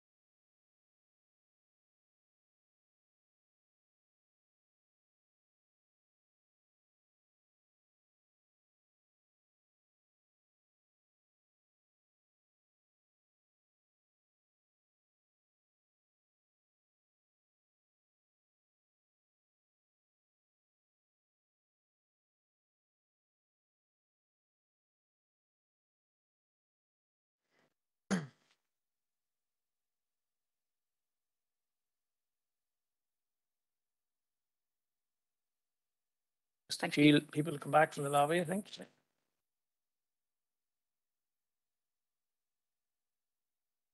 Okay, just to confirm that by confidential business, members considered matters arising from the confidential minutes of the 26th of January 2022, and there were no matters arising.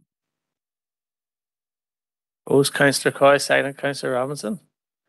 That brings us to the end of our meeting. If there's no more relevant business, thank you to all the members and the officers for their attendance and to our IT team as well. Much appreciated. And we'll reconvene on Monday the 28th at 10 a.m.